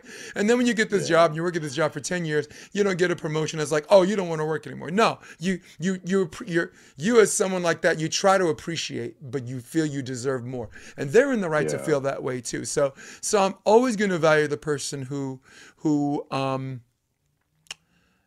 had to break eggs to make the omelet. Had to actually break the damn eggs to make the omelet. All right, who didn't? They weren't diamonds. They were coal that had to become a diamond. It had to become a diamond in a rough. So that's always a better story to tell on a general level. But on my personal level, I will always appreciate that because I was that person. I am that person. And juniors, let me tell you something. Juniors in the South Bay, the reason why I left coaching in the South Bay is I just didn't want to coach them anymore. Shawn, if you remember 2019, I had a group of girls, right? Yeah. They're all in their sophomore year in college, right? And the summer. And I'm like, good, this is a good time for me to step out. You know, me and Duran, we weren't getting along anyway, but that's a whole other story about me. But we're chill. No, but we're friends. We're chill. Me and Duran are chill. But right now I'm in Culver City, inland, bunch of players who don't have a lot of money. Jason sets up scholarships or whatever. Jason Olive, the program director, a bunch of girls who are interested in volleyball and maybe they play in their little Catholic school team or public school team, but they don't have the coaching. They have a school teacher doing it that want to get better at it. And boom, all of a sudden you got this fantastic, savage coaching staff that's like, boom, my friend from New York said one of his players is actually living out of her car, right? Wow. And just going through some miserable times, but he said when she walks into the gym, like her face lights up and she's smiling and she's playing volleyball, she's competing, she's rolling with the pack of girls, doesn't have a care in the world, and at least in this dimension, she looks like she's one of them because what we done as teachers, educators, coaches, mentors have shown them that you're not in this. And financially, your situation or whatever is messed up, but you're not in this completely. You shouldn't feel alienated because they have this and you don't. Correct. You know what I'm saying? You can't. You have to.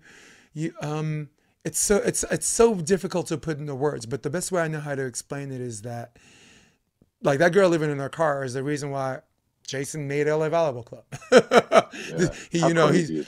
It's the reason why, you know what I'm saying? She's not part of our club. She's part of a club in New York or whatever. Another friend who's a coach. I'm not going to talk about names or even that coach. But I'm like, stories like that are the reason why. Only me personally. Look, I'm good. Stein, good for you, man. LA Volleyball Club, right? Dain, do your clinics, man. Give them the best training money could buy because those parents are going to pay for it and charge as much as you can because they'll pay for it. Sure. That's right. More so than adults. And I'm not trying to say my way is more noble. I'm not trying to say my way is more virtuous. Maybe on a general level it is. Yeah, it is. That's a reality too that they have to face. Because that door swings both ways. But on a specific level, I'm just going to say it's different. I wanted something different. I wanted to do something a little bit more with less, which is what my reputation's always been. Just ask Jake Urrutia, right? We were talking about Jake, right? What was his only main draw? His only main draw was Hermosa Beach with Earl Schultz. Did you coach? And who was the coach? You were coaching them. That was Earl. me. So, how's Earl doing out there? Oh man, Earl's smart. Earl's in grad school right now, and he knows when you're in grad school, you can't be like bull crapping your way through grades. You know, No, you no, because that's your no. profession, right? You can't like Right. undergrad, dude. I swagged my way through some courses and still got A's. And maybe that's how I'm built or whatever. Yeah. But I know in grad Yeah. school, like Earl's got a brain in his head, and he's using all that Yeah, he time now. does. A Yeah. bunch of those guys do, which Hmm. was always I like that because a lot of a lot of volleyball players at that level, they do have some of those younger players that have good head on their shoulders. Of course, the girls always seem to be top Oh my tier. God, they're They so all have all smart. these degrees. They're savages. They're built. I Yeah. mean, they're athletes, and it's just amazing. And you've got a mix of the guys. You got those guys that are kind of like beach bums, and then the Hmm. other part of them are they're But did college grads, and but didn't we talk so about the correlation? oh Juniors, yeah. juniors, girls, Uh, and like they're all straight uh-huh. A students, right? Did I Yes, talk to you about yes. that? I talked to Bruce White. No, Did we have well, that conversation? we had talked about that before, and I mean, but Uh-huh. it's the truth though, and I think I think it's part of the coaching, but it's part of the lifestyle in the group. Because I mean, look, I think what we were talking about just now when you were talking about kids, like say an underprivileged kid that's able to come around, but and what it made me think of was is look, competitive BJJ is the same way. It's like, like, look, I kind of almost think about it. Do I put myself at 47? Do I put myself through the ringer? Yes. But my team, my teammates, my professors, my coaches, even the guys that don't compete, they know where I'm at, that athletically and stuff. But I look forward to going in there and getting my ass kicked for 30 to 45 minutes. On There it is. Saturdays, it's 10 5-minute rounds with Mhm. savages, man. These black belts are like magicians. And even when I think, I'm like, oh, I can handle that guy just with athletic ability.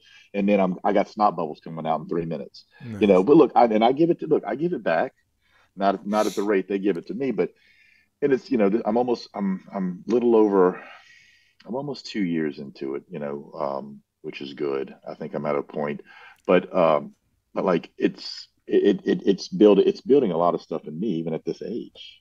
So that's why I look at the girls when I'm coaching, and it's actually changed a lot of the ways the things that I do with coaching BJJ with the kids, and even some of the kids that I've been coaching with volleyball. And I think a lot of it has to do with it's increased my mental fortitude and just my toughness. That's a wild thing. How So I mean, yeah. I got a 5-year-old. I want her to do jujitsu classes. I mean, right now it she's would. in every I'm sport. telling She's you. in the tennis because mommy played tennis. Hmm. Mommy was a Yeah, top 50 player when she played yeah, tennis. Um, and the whole family knows how to swing a golf club. And hmm soccer and kids is yeah, like a horse and carriage, right? But yeah. how much would someone like a 5-year-old get out of just like jujitsu lessons? So that's when Um, Storm started, and mhm. it depends on where you take them and if they're geared for everything. But I mean, five to me, five between 5 and 6 is the perfect age. We do have some younger ones than that, but 5 to 9. And I've been is it's just it's a very pivotal age in that 9 to 12. But what I've done is, and so I've coached the basketball teams, I've coached the volleyball teams, the football teams, every sport that I've probably played, I try to coach, especially with my kids. If my kids played it, I'm going to coach it just so I can have more quality time with them. But what I've done lately is a couple of these timid kids that I had. Sam is one of them, and I mean his mother will tell you. But I've taken 3 or 4 that I thought were real timid on the soccer field or the basketball court. I said, "Hey, why don't you bring them to jujitsu to try it out?" They were like, "Oh, I don't know about that." And now these kids, a year later, are actually just they've done a complete 180. I mean, they're savages on the soccer field. Kids that would be they would see the pile build up and they would stand away. They're in there getting the ball now. Or kids like Sam. This little kid, he would get angry about everything on the basketball court. I was like, slow down, Turbo. I said, look, we got to be cool. This is basketball. You got to be cool. You got to be, he's the same way. He participates with everything now. And she's like, it's been the best thing for him. I was like, trust me. I said, I think, and I know it depends on the coaches and the in the atmosphere. But I mean, that's with Gracie United with the gyms that we have in Baton Rouge, Ascension, Hammond, Slidell. I train at all these different gyms because it kind of goes into my because every gym has a group of savages. Like I mean, they got different competitors and stuff like that, but. And I go because they're different professors, and it's just like me going to another gym, so I get to learn some new stuff. And that's the thing that's good about us is I have the ability to do that. But with these kids, like watching them with that group and then taking them to another group, it just builds confidence in them from one group. Like Soren, I take Soren to different gyms, and like you should see him. He's changed a lot in these past 2 years. I mean, he had a fight, from a schoolmate. Mm. And it was because he was getting bullied, and he asked me what to do. And I mean, 15 seconds of fame, but kid was older and bigger than him. Yeah. And I said, do jujitsu. Well, I left. I left the house, and Soren and Seth sends me a video. My oldest son, he was outside, and these 4 or 5 little kids are next door in the lot, and the kid pushed Soren. Well, Soren, he does jujitsu, striking, some other stuff, and grappling. Grabs him by the shirt and gives him a 3-piece in the mouth, like bop bop Oh bop. my And I'm like, God. I'm watching this video. I'm like, oh my god, it's like, oh my god, this is. Yeah. So the kid's bigger than him, so he grabs Soren, threw him on the ground, and Soren sits out and takes his back. So Mm. he's rear naked choking this kid, and you can hear the kid yelling, "Let go, let go!" And Soren didn't let go right away, and he's like, I'm done, I'm done." Soren let him go, and then that was it. And I said, Yeah. "Well, how you buddies? How are y'all doing now on the bus?" He's like, "Oh, we're friends." Yeah. They're only 7 and 8 years Isn't it old, so weird but that kids have to fight to be friends? yeah, Yeah, like tell me but about it. I know, but it's just wild. I'm like, Mhm. but ever since then he's been okay, and I told him, and that's the biggest thing Yeah. I tell the kids. It's like it's bully prevention, guys. Yeah. Not to say that a blue sticker is not going to save your kid from getting his ass kicked. No. A blue belt eventually, as he gets older, will. Yeah. But I've been watching kids and parents tell me that. But I mean, like for little girls, Mhm. I mean, the little girls are savages. Kids, Yeah. girls 14 and under, maybe 12 and under, it's Mhm. because of the testosterone kicks in. Right. But they whip the brakes off of boys. Soren, I think one of his two Yeah. losses in competition are from a nine. He has to compete up because of his weight Yeah. because he's a big kid. But but the girls, they're just so aggressive and they're Do you, savages. do It's you know amazing. how I Plus they listen. survived? Do you know how I survived on Flatbush Avenue? My older sister protected me.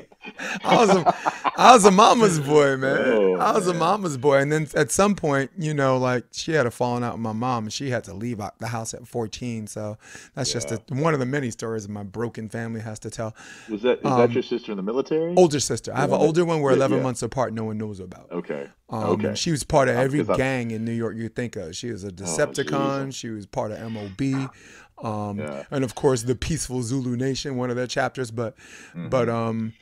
at some point, because she left, got sent away or had to leave, um, and she instilled this Brooklyn virtue in me. And it's not something I prescribe to everybody else because it doesn't really make sense. It only makes sense to us. Yeah. If someone picks on you and you let them, in our mind, in our Brooklyn mind, we think Mhm. that they get to walk around like it's okay to do it Yeah. whenever they want. And it Right. doesn't, and in our Brooklyn mind, it doesn't stop, like letting them do it doesn't stop there.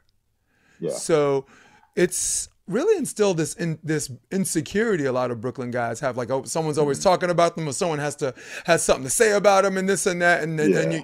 you have to stand up for yourself for you're incapable of solving real problems right now because you're hysterical about imaginary ones. Yeah. So Right.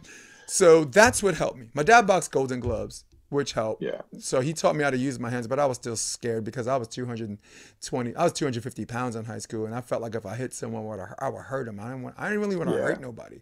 I could hit Yeah. someone hard enough without any skill and hurt them. I Yeah. can fall on them. I could choke the life out of someone and hurt them, and not with no training. Because you're Yeah. big. Size But size matters and all yeah, that stuff. You know what I yeah. The mean? bigger I they mean, are, the I bigger they love are. I love to hear people in Brazilian Jiu-Jitsu like, oh, it doesn't like. Yeah, Yes, it does. yeah, Size matters. yeah, Your age matters. I yeah. mean, and it's kind of a common fact There's too. Like levels I've to that. competed. Yeah, There's levels to all of it. Like right, your belt. Like they say, if when you give up, say 5 to 10 years, that's about a belt. right. A belt. And then if you give up every 10 or 15 pounds or 20, 25, you're giving up another belt, another level. So, I mean, yeah, it all matters. It really does. So, yeah, you're right. I mean, that's a smart thing as Mhm. a big human being or a big person, you're capable of doing some damage that you probably don't want to do to people. Yeah.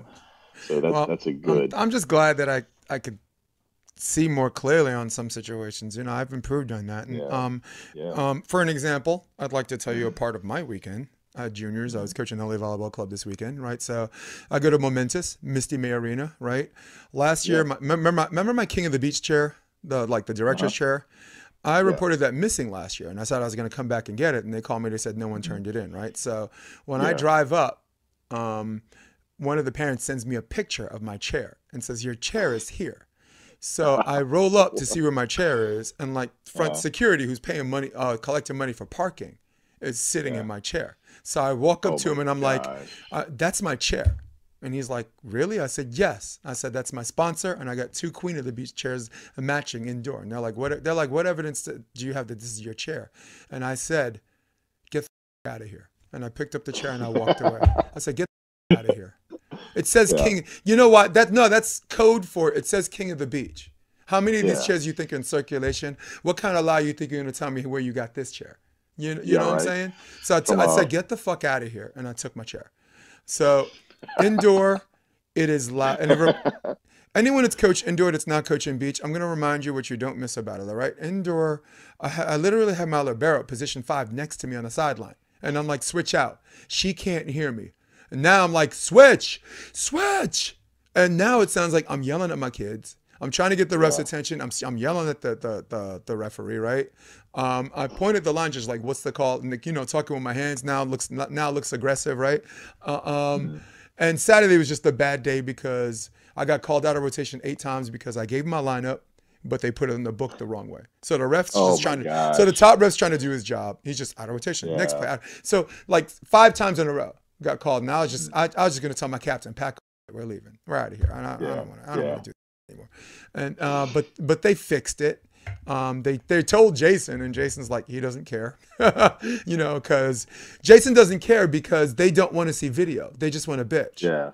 Correct. If I told them I have a video of the entire game, look at the whole video in its entirety, and you tell me if that story is correct. Oh, we don't want to bother. They don't want to bother with that because actually looking for the truth requires too much work, Yeah. right? And that was Right. just Saturday. So Sunday happens. And I'm calm because I'm a Pat Riley coach. I sit in that chair, and I don't Mhm. get up unless I'm calling timeout or unless something can't wait. Because I like Yeah. my kids to be independent thinkers. I'm not like free, go out, down, Yeah. down. I'm not that coach. I'm not that guy. Yeah. I'm that guy in practice. But Mhm. Jason comes, joins me at the end of the day, sees me chilling, and the last match to take first place, ball goes. They call a ball out, but it was in. I tell the ref, no, that's their ball. That's in. Of course, they Yeah. believe me because it benefits them. Another ball's Yeah. out. Another ball might have been in or out. The ref calls in. They huddle up. They call a replay. And I'm just like, okay, cool, fine. There's a back row attacker. They huddle up with the ref, decided her hand wasn't above the hand, and the height of the net, though the trajectory went like this, Yeah. right? It didn't go up and down. And then finally, we're up 11-9 somehow, some way. We hit a ball. Girl swipes at it on the way out. It says no touch. Line judge calls no touch. The referee overrules it, says she touch. They huddle up and decide to give them the ball again. And Jason just like, look. So what Jason does, he does a tactical thing. He's like, I want to check the book because the score is wrong. He doesn't want to Yeah. protest the call. And then all of a sudden he protests, and then the guy comes and holds up the show. Their parents are mad at Jason. They're talking to him, but he's not really listening. And Yeah. we get screwed on the call. And they give them an extra point. They get 2 points. So now it's 11-11 Oh, when we should have been God. 11-9. And we still won, right? Yeah. But and I took too long to take this story to get to the good part. This is the good part. I leave, and one of the parents is like, Coach, he says, you okay being a cheater? And I'm like, I was like, cheater. I was like, cheater, right? He's like, yeah, you cheated out there. I said, I don't make the calls. The ref does. And you're okay with that, right? And I'm like, am I a cheater or am I okay with that? What are you asking me right now? Yeah. I said, I didn't do that to you. They did, Yeah. And he says, you're a f***ing piece of shit and you're a cheater. Oh my God. And and he gets in his pickup because that's what makes him feel hard. Because that's what guys in pickups do, right? You drive a pickup, so now you got a big, right? So, and now I'm really going off. I'm sorry, but I'm like, when he did that, I said, see you next time, or no, better luck next time because you won, right? Yeah. And that was supposed to feel good. Like you can forgive all that shit if you win, but the way he left, man, it rubbed me the wrong way. And I was like, what if the Jason from Brooklyn said, yo, why don't you come say that to my face? And you said, exactly. and I was thinking exactly what you were thinking, 3-piece and a soda. I was thinking Yeah, it's one, just two, like 1, 2, let him That's come right. around, and then the third one. So it's a 1, 2, right? And then when That's he comes right. around, pop him again. So that we call that a Yeah. three-piece and a soda. Uh-huh. And Oh I'm yeah. like, what is up with Californians that they think that They're somebody ain't wild. gonna that someone's not Well, gonna roll up and say, hey, say that again. And it's because they've gotten away with it yeah. for so And long. Jason Yeah. Jason was like, look, dude, we won and life goes on. And I'm like, Yeah. this is a day later and I'm emotional right now. It still doesn't sit well with me.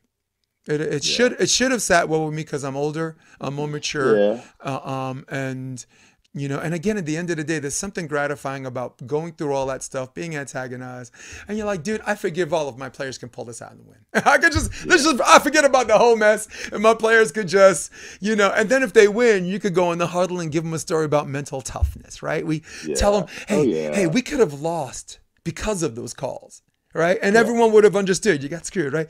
Or you could do some champ stuff. Yeah. You can win in spite of those calls. And tonight I'm gonna Yeah. tell them the story about Dain Blanton in Portugal. What happened with Mm-hmm. I don't know if you No. bear with me again, 30 seconds. Portugal, semifinals, Mm-hmm. Olympics, Sydney. 10-10. Side out, right? So 10-10, that took an hour, 45 Yeah. minutes Yeah. to get Right. to 10-10, right? So Fanoy hits a ball wide. So they call timeout. They get back on the court. The referee skips the yellow, gives them a red card for delay of game. So now they're not just down to 1, they're down 2. Yeah. After all of that time to get to 10-10. And Dain, that could have made them lose, but not Dain. Dain goes back. They get the ball back. Dain serves an ace out of position 1. Wrist away ace, position 5. Line jumps, boom. Third serve, Fanoy gets a block. The fourth serve, pokey dig on transition and then hit. And then the fifth serve, ace right down the middle, tweener. So what took an hour to get to 10-10, they finished in about a minute and 40 seconds, just 5 That's straight crazy, points. guys. And Dain was like, the thing I learned was like, dude, I got to thank the ref. He actually Yeah. gave me that extra bit of energy. And I'm like, that's not what I got. What I got was that if you lost because of that, everyone would have understood it. USA would have still had your back. Right? Right. Oh, we got Yeah. screwed. No fair. Where. But Yeah. no, they were on some champ, dude. Yeah. They were on They some were. champ shit. So that was the redeeming thing I got this weekend. Got my chair back, Yeah. which I will Well, that's never a take to plus. an indoor event again. I will I never was take gonna that say chair. I would leave that. I would keep that with you at all times. Yes. Because you know how that stuff walks away from Yeah. those indoor events like it's nobody's business. I've taken that Bags. chair to beach events Yeah. 10 times and never got stolen. In fact, people know it's mine and they're Yeah. like, they'll sit in my chair and they'll send me a text while I'm on another court. Best chair ever. Yes. Oh, man. Did you see Yes. Phoenix, AVP? No. Well, No. I watched the highlights of it. Yeah. Like, I mean, been busy in a one-arm paper Mhm. hanger. So, Yeah. I mean, if I can get in and see, like I said, I try to watch anything that Evan and them have to do with. I watch their matches and like Kristen and all them. But it seems like everybody, from what it sounded like, they enjoyed the Yeah. event. I mean, the event looked like it was super nice. I mean, Right. like, remember, I talked to you about one time. I said that would be a very big or unique venue to do it in the Superdome. Yeah. Bally's does on the Superdome now, so that's not far fetched, to be honest with you. Right. But it seemed like everybody liked the event. Yeah. And From what I saw. indoor And the beach matches facilities would be ideal. Yes, I mean they've been around for long enough. So I mean, look, that's actually people are like, oh, there's no wind, there's no this. Well, that you still got to change your game up. Remember, we had the indoor complex at Diggs that people would come all the way from Florida, from Texas to come and train in because when it gets cold, Texas, I mean, Dallas has some indoor Yeah. complexes. I don't know if Houston does right now, but we would get some monster games Yeah. over there, and people lining up. But you do have to change your game with that. But indoor. who made up this rule? All right, sorry. Who made up this rule that the only way for you to get respect is to go in the shittiest conditions possible for you and play against people who are used to those conditions? Who made up this asinine rule? It's ASA 9, ASA 10, and ASA 12. All right. Yeah. Who made up this rule that it has to be deep sand, there has to be sun, and it has to be in this venue and beat people who train in those conditions that they're comfortable Correct. in every day of the week. Yes, Get the hell yes. out of here. Who you got to be? Yeah. Qatar? You got to be Qatar to get respect? I mean, come on. Exactly. I mean, Because that's what Qatar did. They went and still housed Trevor and tried. They did, man. Those guys are amazing. Just like the Swedes. I've been keeping up with the Swedes as well. Those boys, they're ridiculous. Like the game's changed. It's done. I mean, I look at what's going on, and we've always talked about the prototypical size and the skill of what they have. Man, these guys are 6'9", 7 foot tall, doing things that you see people that are 6'3" doing, Yeah. 6'4". I mean, it's Yeah. ridiculous. But they have definitely changed some stuff up. But I definitely want to see some more indoor events. I think it'll benefit. And another thing it can do is that it actually can prolong. It can make the season longer because they can do it wherever they want to do it, and they don't have to worry about the elements. I mean, down here in Louisiana, you always got to worry about like the Humidity. rain, Yeah. humidity, and the rain. I mean, Yeah. but if you do it inside one of the Smoothie King Center, you do it inside the Superdome. I'll be giving Jeff and them a call sometime in a couple of Yeah. weeks The because we South got Bay to set think up they some. know what hot conditions are. Yes, Really? exactly. No, It's it's such a 72 difference. degrees every day of the week out here in the winter. Yeah, No, they do yeah, not know what yeah. hot and humid conditions are. No, No, unless you no, no, no. you It's just train you. under the iron of Kristen Nuss and Taryn Clough. I'm telling you, you go to Baton Rouge, New Orleans, Mhm. Houston, anything south of Houston, anything in South Florida, even in South Florida, people don't realize. It's So you may be on gnarly. the beach. South Florida gets so hot, it's ridiculous. But I mean, that's why I was so happy to play all these tournaments up in Mhm. Michigan and Ohio. I'm thinking like, man, this is great. I'm not about to cramp out. It's the finals, and I'm not cramping out. So, but yeah, I think the indoor thing should catch on. I think they should do. If you want to know my take on it, I mean, I don't have a lot of say so, but I mean, three indoor events, three, and then you've got the three gold events, and those are the big money tournaments. And then you should probably then you can pick and choose new venues that you think maybe. I know that what's the one they did in Michigan? Was that Muskegon? Was that Yeah, that, Muskegon I mean turned out to that be would a have, pretty good yeah, one, man. And you got a lot of people yeah, from there too. You have a lot of people who yeah, are like main draw attractions who happen to be from there. So like yeah. what That Logan Weber, Midwest. Yeah, he's Doc he's he's Vandermeer, he's Jeff man. Samuels. Yeah. All those guys. So you got Hmm. all. I mean, they've got. And then I mean, what was really upsetting is, I mean, not upsetting, but I mean, my favorite, New York. Yeah. They didn't have New York, and why they didn't have that, I don't know. But I No. mean, that's Well, like, I don't think have the. you know what's bad though. How Atlantic City went down. I At know, yeah. being in Atlantic City, Hmm. the third week of July, in the Yeah, middle of the summer, in a beach that's already aesthetically a dump. The place yeah, is a dump. It even looks like a yeah. It dump. is. It feels Well, like that a was the. dump. But It is. That you was. go on this bad sand. Mhm. You're avoiding needles, never mind pins, right? Um, Yeah, on the so boardwalk. you're on Yeah, this it's. crappy sand under this broken down boardwalk, under these Yeah. second rate casinos, Mhm. and the heat picks up on this bad sand, and you Yeah. have five players that have third-degree burns. Jeff Burns. Jeff Oh, Samuels, I was the his coach in burns. Manhattan Beach. I Yeah. talked the dude out of Seaside. I Yeah. talked him out of Seaside. I said because he played Manhattan Sixers and that was a humid day too in the South Hmm. Bay. And Yeah. I said if you go to Seaside, you will not finish that tournament and you'll make your feet worse where you won't uh, get you won't be able to play in Manhattan Beach. And at least in Manhattan Beach, Yeah. you get paid to show. You got draw points. You're paid to Right. show. So be Yeah. stay at my house. Come chill with me. Learn how to walk again. Learn how to run again with those Yeah. feet. David Lee, right? Actually Yeah. had a toenail, lost a toenail. It was so hot, It's and so because him and brutal. I Cody mean. Caldwell won. But I think Mhm. the point I was trying to make, whoever's mistake it was, it doesn't matter. But them going to that particular area in the East Coast at Yeah. that time Yeah. of year under those conditions have doomed the AVP's association with the East Coast. It's not Yeah. going to happen Yeah. again. It's not going to happen Yeah. again for a long time. And they Yeah. messed up with New York City because New York City Hmm. changing it from Pier 25, keeping the qualifier Yes. there, and moving it, Hmm. building that venue was a success. Yeah. It Yeah. was. Do they realize the conglomerate of fans they had? This isn't Manhattan Oh, Beach where guys are just rolling up on their bikes, riding their bike to yeah. Hermosa or like Redondo or whatever, and they can ride their bike, park Hmm. their bike, and then see this Yeah. event. It's not like Manhattan Beach where these guys just roll out of bed and you can watch it from your roof deck or Your they don't. balcony, Yeah, your your balcony rooftop. because they don't Yeah. Manhattan Beach you can't build roof decks anymore. Unless you're grandfathered in, which is why I live in Yeah. Hermosa. But do they realize that in New York City you can find six guys from Colombia, bunch of Russians from Brighton Beach, right? A Yep. bunch of freaking Polish Right. dudes from South Brooklyn, the Dominicans Yeah. uptown, the Koreans in Flushing, the Chinese from Chinatown, um, Hmm. the high school exceptional seniors game had like 38 kids. Yeah. All of them took up a whole section. Do you realize the diversity of the crowd you attracted that cannot hurt the sport as far as promoting it and make it more popular, and can only hurt? You know, spend the money. If it's too expensive, make a decision. Make a decision if you want to be a real sport. Make a decision. If you want to be a real sport, if you want to say, I can't do this because I'm too expensive.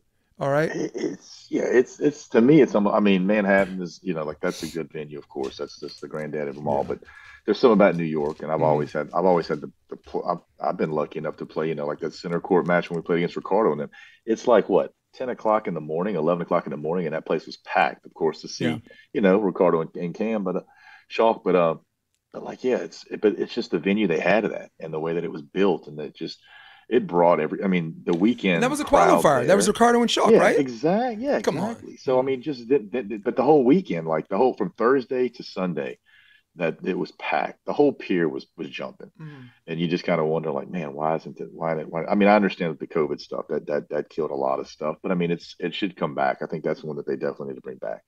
You know, Chicago is one of those. I think the Gold Series should be New York, Chicago, and Manhattan. You know, I mean, that's just me. And New York would pay. You're right. And if they decided to charge tickets, like Manhattan Beach was a free event unless you're doing courtside of this or that. Yeah. If they just decided to charge general admission in addition to whatever, then New York, if you want them, if it's too expensive, charge money, and New Yorkers will pay for it.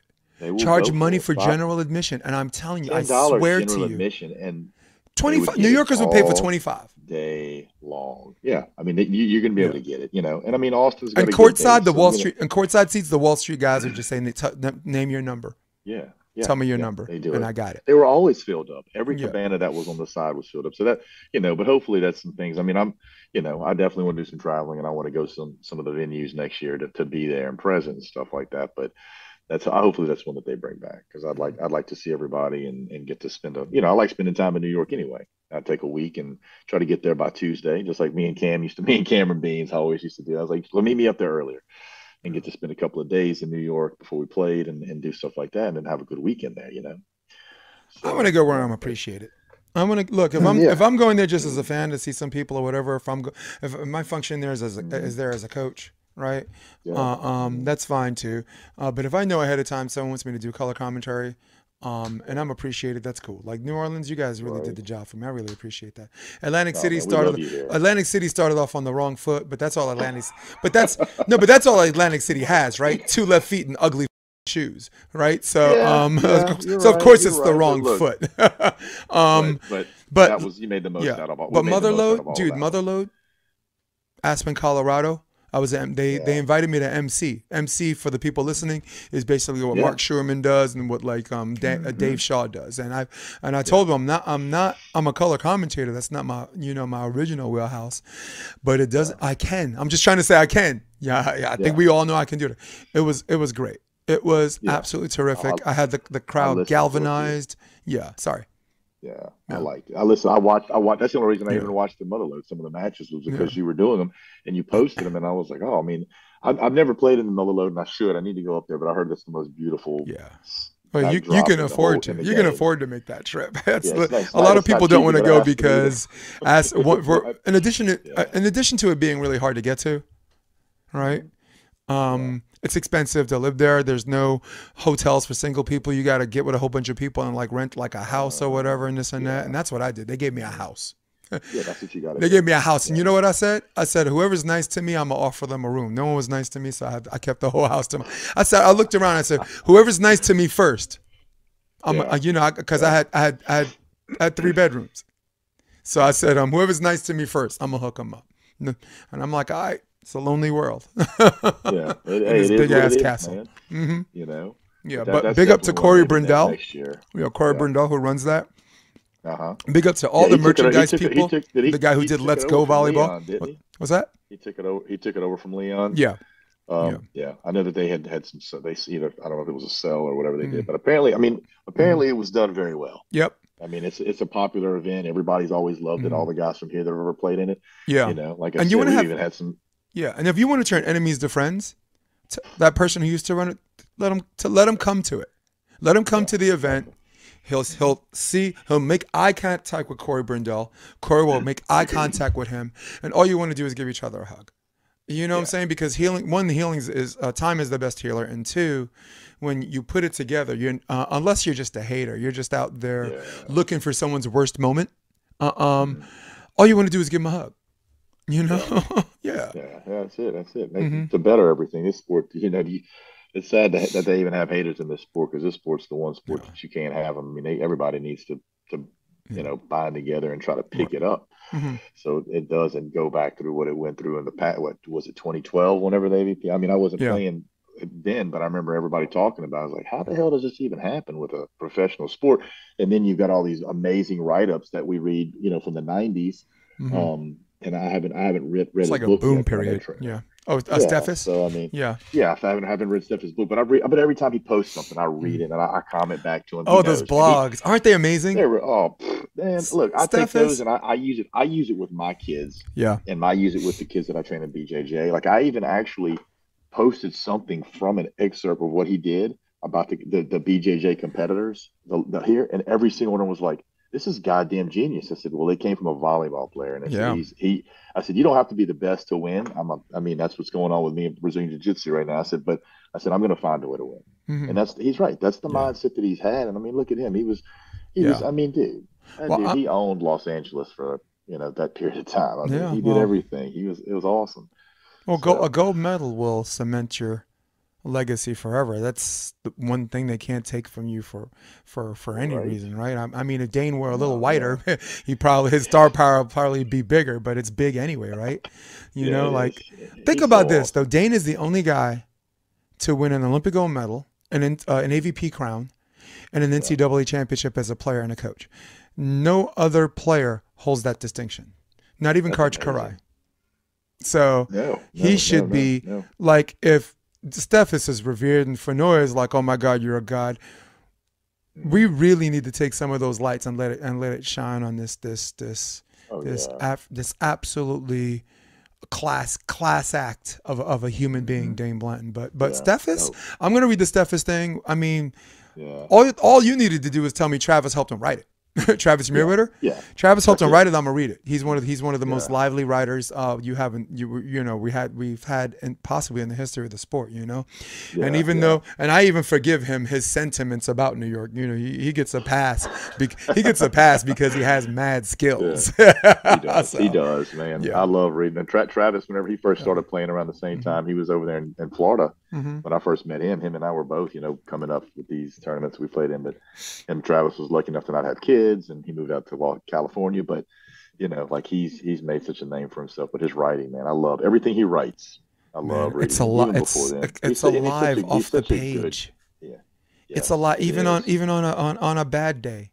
Right, writers are going to have bad days too, and they know they have a deadline or maybe their own self deadline where they have to put out stuff. He inspired me to write again. I have a weekly blog called Weekly Uncensored that I put on Facebook. And this week is called They're Fine. You're gonna love that. It's called They're Fine. It means stop fighting. People who don't have a lot of money, stop fighting each other about what rich people think or not, right? Like, I'll give you an example, like abortion. Abortion is a hot button issue. Some people think, oh, it's a life form. Oh, it's not a life form, and this and that. But stop arguing do you think rich people care about that? No. Like Anna Kasparian said, who she went on this rant. She said they're so old, it's a non-issue to them. And if they're young enough and they do care, they're going to get one. Is the law, is banning abortion going to stop a rich family or a wealthy family from getting an abortion if they want one? The answer is no. Not at all. So that's what I meant by they're fine. Dude, they're fine. It's stop. People would stop for a second and stop worrying about to the left, what people are doing to the left and right of them. It would take a lot of anxiety out of people's lives. I mean, like the whole Stop the Steal thing. Like, it's crazy because everybody that was part of Stop the Steal that ran for office didn't get elected. But my question is, do you think the wealthy cares that AOC got reelected? She's in their back pocket too. Dude, hey, here it is. They're fine. They are. Let's stop having fights over what does not affect the people who are controlling the narrative. They are Exactly. unaffected Yeah. by these things. Big The war in time. Ukraine. Yeah. Look, ain't no rich kid gonna join the army or feel the need to join the army where we're on the verge of having some proxy war, or like a battalion Yeah. gets sent by the Saudis to fight the Yemen. But wealthy Hmm. people don't have their kids join the army, and if they do, they're officers. No. And if they're Yes. officers, they're in the rear with the gear. That's They're right. fine. They're going to West Point before they ever touch anything No, else. no. And after So no, West Point, they'll be a chairborne ranger. And after they graduate that's West Point and give the government back what they paid for, they will be a mhm. chairborne ranger. That's what we That's call them in the right. army. Yeah. Fight a So war with they a paper and yeah. a pen. That's it. That's exactly what Yeah. they'll So do. that's my I new mean, it's uncensored thing. I don't know how to put it yeah. together because my wife criticized it. So now I feel like I got to rewrite it. So, Yeah. because Well, she's smart. we could go on and on about government issues. Like I said, they're Hmm. all it's look, it's all they're all in the same gang. It's no, Yeah. you know what I mean? It's just Yeah. they're all up there. They're up there by Yeah. themselves. So, but I don't know if we have time for that one. No. Well, But you yeah, know what? We gave all that the attention it deserves. Let's talk about club again. Are you helping yeah. out with the club? Are you coaching privately on the beach? Um, Are you I'm continuing to doing do some some. work You for know, young minds out there? funny enough, you asked that. I got asked about that a couple of times today. Which in that setting, there are some play. And I've always kind of done this myself. I've taken a few players one on one, and like especially if they're and their parents have come to me. They're like, "Look, we want they want she wants to play college." And so Hmm. right now the record's good. I usually take two or three and I put them in college if they give me about a year or two to help them out with. There's one or two now, but she's going to sign. I think I might do some practice with her and a couple of other groups and stuff. But as far as the club goes, indoor, no, I don't have the time for that. But No, on the I was talking beach, about beach. oh, on the No, beach, yes, indoor. but no, no, no. Why would you I do I that have to I have yourself? when Stella was playing Okay. for CBC, Samantha Nestel, her club, of course, she was playing. So what I'm there, so let me go ahead and coach, and that was good. That was only a 12, 13-year-old team, but on the beach, I'm going to be doing some training with Point Break volleyball, Spikes volleyball, same thing.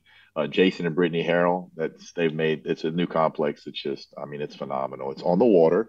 It's got a great restaurant associated with it. It's right there in Slidell, Louisiana. It's on Lake Pontchartrain. And then Nick, he's got Spikes volleyball, and he's actually affiliated with him. So they kind of merge together. So I'll be actually with Titan Performance. I'll actually be doing a lot of stuff with those two groups as well. So that's probably going to be a place where we have a lot of AVP America, but events. But what we're going to do is we've kind of talked to some of the local colleges, and we'll probably be hosting training or clinics there. So I'm not probably going to do any kind of coaching, say, per se, one-on-one, but I will be doing one or two clinics this summer at Point Break Volleyball. And the ones that we've had so far last year were amazing. You look because it's every level. I've got kids that have never touched a volleyball and they come out, and I've got kids that are mediocre, and then I've got kids that are playing high school ball and they want to transition over beach. And so it's been a blessing to be able to do that with them. Yeah. So yeah, so I will be doing that, but it's only going to be more so on clinics. But I think we've got three or four AVP Americas set up for that juniors there, and I'm going to have one adult that I've got in the wings, and of course Mangoes. Mangoes has Drew Hamilton. Yeah. So he's got his thing going on and he does a great job. But we will Yeah. have Louisiana Beach Week, which is going to be a gold qualifying event, is going to be at Mango's in Baton Rouge. I can't give y'all guys the dates yet, but me and the AVP and Mango's have already kind of situated and set everything up. And who knows, we may even just bring a main draw event over there too, because they've got the facility. You've seen the Yeah. facility. It's beautiful. And it So also moves the volleyball needle. There will be fans of interest it, who will it, come it out does. en It masse and do that. Yeah. Yeah, and that's Coconut Beach is amazing. We know that, but like Louisiana Beach volleyball, I've gotten with a couple of other complexes around the state. There's a complex that they built in Thibodeau Right. that they're raving about. There's two or three places around the state that Mhm. they're not centrally located, but they've built 12, 14 court Nice. venues, and Yeah. they've dumped in $2 million. So I'm going to go check them out and see what we got. But for right now, Mangoes is going to be the next hot spot for Louisiana Beach It's a great volleyball and spot. for tight performance. Yeah, I mean, you've been there. So Yeah. Tim and Tina, like I said, I they got to run I got to they referee. that's right. You got to ref one of the girls loved it. I Mhm. appreciate you because I was actually refing the Yeah. 18U Yeah. championship, and I was But like, they're man, I so can't keep mature. up. It's so easy to ref. Just Oh, sit up there. I know. Just sit up there and make sure they're honest about in and out. And then I Yeah. mean hands. Yeah. I dread coach having a ref male Yeah. male finals. Because Right. when I'm out having an event, I kind of like to do it myself just so I Yes. don't have to hear he said, she said, especially Yeah. even with the juniors. That's why Yeah. they like the events. I mean, we try to give them 2 days of play. They get plenty of action. They get to go against all the best kids in the state and some out of the state. Yeah. But whenever it comes down to the finals, and I did something that was different this year. I actually paid out two of my events, the 18 U's, Hmm. boys and girls, and Yep. that brought some kids to the yard, which was amazing. I said, y'all are 18 years old. Why I wouldn't you? You're going to win your money back, is what you're going to do. I mean, take so everything you said about refereeing beach, right? mhm, Multiply yeah. it by 8. And that's how I feel about reffing indoor. Oh, Cause like, don't cause even. like, I yeah, won't. I don't want to touch no, that. no. So I'm gonna meet up with Jason tonight because we have to yeah, talk about keeping our composure and our whatever and this and that yeah, and like our professionalism, regardless of mhm, circumstances. Though nobody said anything about this guy calling me really cool. No one yeah. reported that, right? That's Of okay. course, Yeah, yeah, but I told him I will pay $200 out of my own money, hire an assistant coach just so they can ref. I yeah, don't when we're the work team, like hmm, the coach or a parent or someone equivalent has to down ref. And yeah, I don't want to ref. I don't yeah, it takes this level of concentration. It takes these level of tight calls. Oh, someone's not going to be happy, right? Back row, did he step on the line? Did he not? Was he above the height of the net when he did whatever? Are they out of rotation? yeah, Is this team leaving early? Do you want to be a jerk and call them for leaving early? Or do you just want to go to the coach and say, hey, I know, they're leaving early. I don't want to call it. And then the coach yeah, looks at you and they keep doing it anyway, right? Which is another yeah, situation. They did it anyway. And Siragusa, who's like on the main draw, he was the assistant coach. He said, you seriously just call that? And I'm like, I did go up to them and ask them to not do it first. Because as a yeah, ref, like to be a fair ref, right? You want to say, I don't yeah, want to take the point. I just want you to not do it. yeah, Right? Like if there's a exactly, screen, I don't want to take a point. I don't want the point back for the screen. I just want them to move, you know? yeah. So, Oh yeah. yeah. Big time. No, But it, I'm 100% with you. You know what else I've learned since I'm not coaching my kids as much right now, mm-hmm, and and I guess I say I get to enjoy like Soren. mm-hmm, He's playing travel soccer. He's playing advanced soccer now. I can't coach him, and so what's going on is I'm getting to watch, but I get to hear these parents, and I've had to tell parents, it's like, guys, give the ref a break, give the coach a break. What gangster do you know? I rappers, was like, dude. well, I was like, exactly. I was like, you see those kids? I've coached half of them for the past 4 or 5 years. That's how I know. If I'd have known y'all were talking all this shit on the sidelines, I'd have come and told you something myself. Yeah. But like, and then some of them do understand. I mean, and these kids, but we're playing people from New Orleans because we're from Mandeville, the North Shore, just north of Louisiana, New Orleans, and we're playing teams from Baton Rouge and Mississippi. So it's they're good teams, and it's just like a funneler to some of these elite teams that they have on the North Shore because Louisiana's starting to have some pretty Mm-hmm. decent soccer teams, and so that's what's going on. But like, man, it's just like, man, these parents are out of control. So There's nothing. I'm enjoying being the dad that doesn't say anything. I Mm, just watch my kids play. They do good. yeah. Thumbs up. You're gonna Yeah. live and But learn. absolutely. And it's the Yeah, reason why this parent got away with it because it didn't resonate with me until later.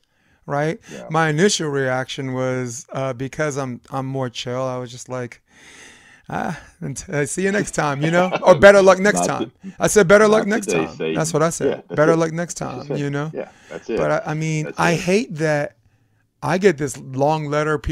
This guy's yelling at his team, right? Oh, this guy's yelling Mhm. this or that. But this guy, right? If I have something to say, there's nothing to see here, right? And it's like, do Yeah, I even report it?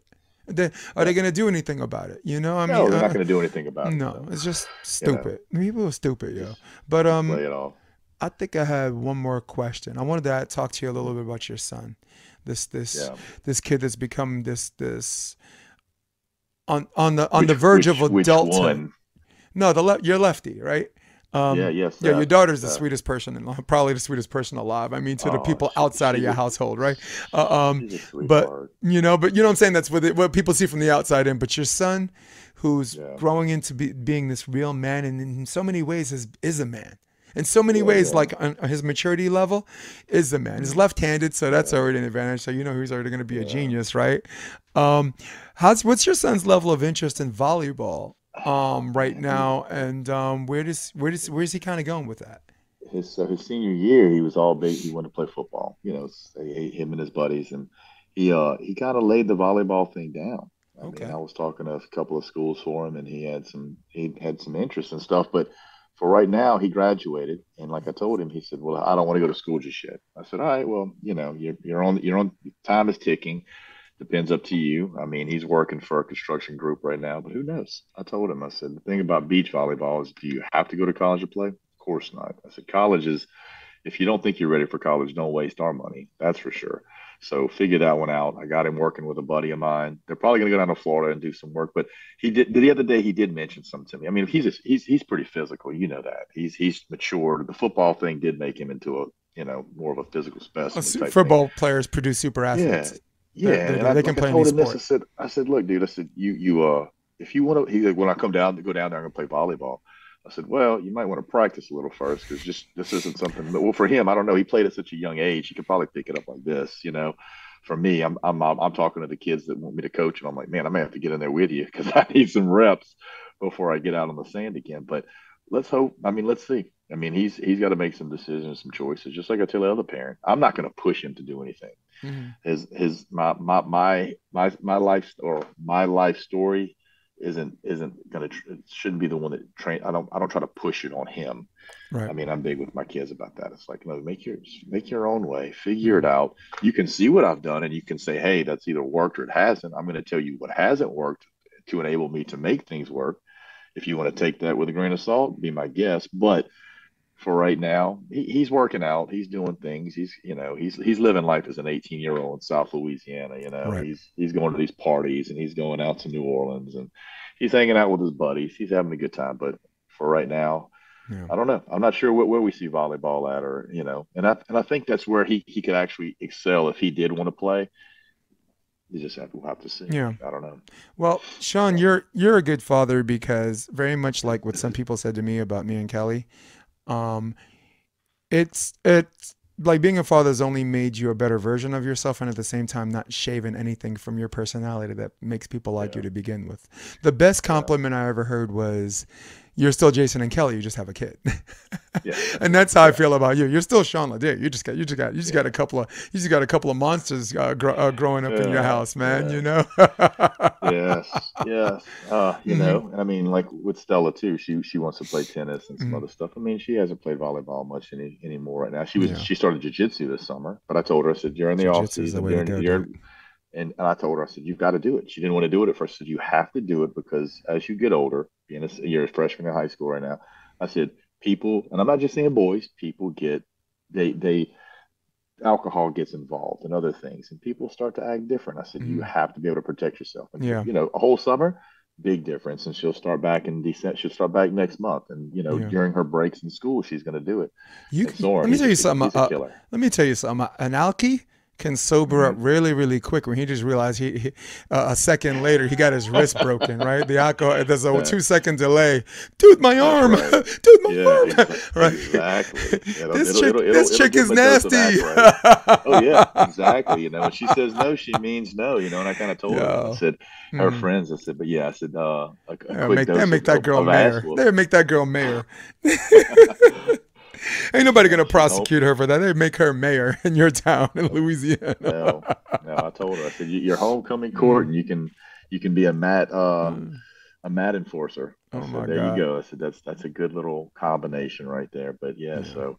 But yeah, I'm about to go. I gotta coach tonight. I'm actually going to Hammond where all the killers are at. Yeah, we just united over there. Dude, we just passed 2 hours, so we did it, Shawn. I'm not surprised whatsoever. Yeah, I'm coaching tonight.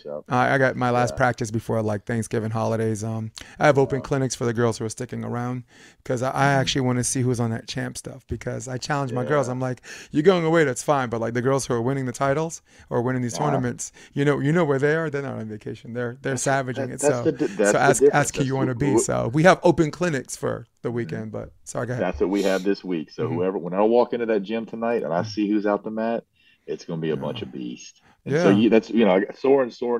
I put him in an older class because he's 90 pounds as a 7-year-old, so he's got to compete with kids that are heavier.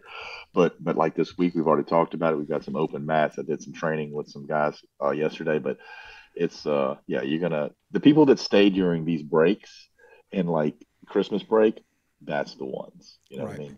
Well, for the people who actually follow the podcast, who actually the handful of people I can count on one hand who actually live in the South Bay and listen to this podcast. I do volleyball clinics every Sunday, Yep.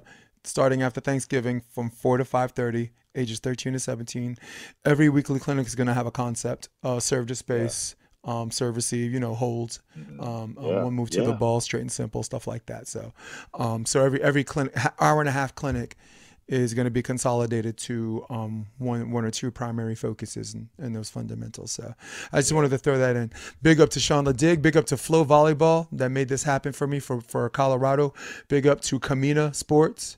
Gave me some Yes. pretty cool gear, some shorts and a tank top. Dave's got some cool stuff, man. Don't they? Dave, Yeah. Dave used to hook me and Cameron up, because when we were playing, and I tell you what, I used to love his tanks and everything. Let's give something back though, man. Let's keep plugging them, because right. the gear, Yes. because it's actually cool. It's actually comfortable to wear. It's Oh yeah. it's snazzy. It's stylish, So I still wear my plastic stuff. I mean, so I know Kamina Outdoor, he's got he's broadened his horizons with that one. But yeah, for sure, Dave definitely, everybody in the volleyball community and cool, anybody man. else listening, Any look it up. So any website or maybe Insta handle that people want to know more about what you've been up to, or it's none of their business. You're a private dude. Well, we've got everything with Rome wasn't built in a day, right, with an IG handle and Facebook. I mean, I think mine got hacked, guys. I can't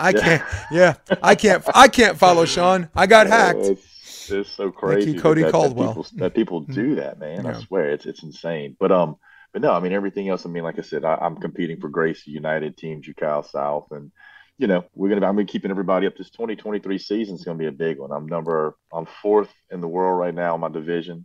I dropped, but I got Europe. I've got Pan Americans. I got the 4 majors and a couple of smaller ones. So if Worlds is going to be in Vegas, and after Worlds, if we can take that title, I'm already made my mind up where I'm going to go down to Brazil and I'm going to compete. Wow. Go to Brazil and have number 1 against number 2, make it a dance. Nice. So be safe out there, okay? Will do, brother. Like Chael Sonnen said, it's not a bowing culture. You bow to them, they'll take your wallet. They hit you in the head and take your wallet. I'm kidding. Man. I love my Brazilian friends, but I thought that was a cool joke by Chael to like arouse people. Man. But you know what I'm saying? If you want to antagonize someone, that's the line that you said that Chael just said. It's like, you upset them. They saw that on the internet. He's like, I didn't know they had internet. I'm just like, dude, don't go to Brazil. Right? But you go to Brazil, they'd love you, man. You're a hunk. Oh, I'm definitely going to go down there with some of my buddies. That hopefully I can get a couple of Brazilians to go down there with me, because they can speak the Portuguese for me. Nice. All right, people. So Shawn Ledig might love you, but for me, I think I love you guys too. I think that's what Shawn brings to the table. Yeah, I don't hate none of y'all. I love y'all too, okay? That's right. For all of you at home, for all of you on the lunch line at Starbucks, for all of you on your iPhone or iPad, for all of you on your desktop, who runs the world? Old school, people. Old school. For my man, Shawn Ledig, I'm Jason DeBeers. This is possibly episode 159 of the Option Podcast. Stay with me. I'm going to hit my music, and we're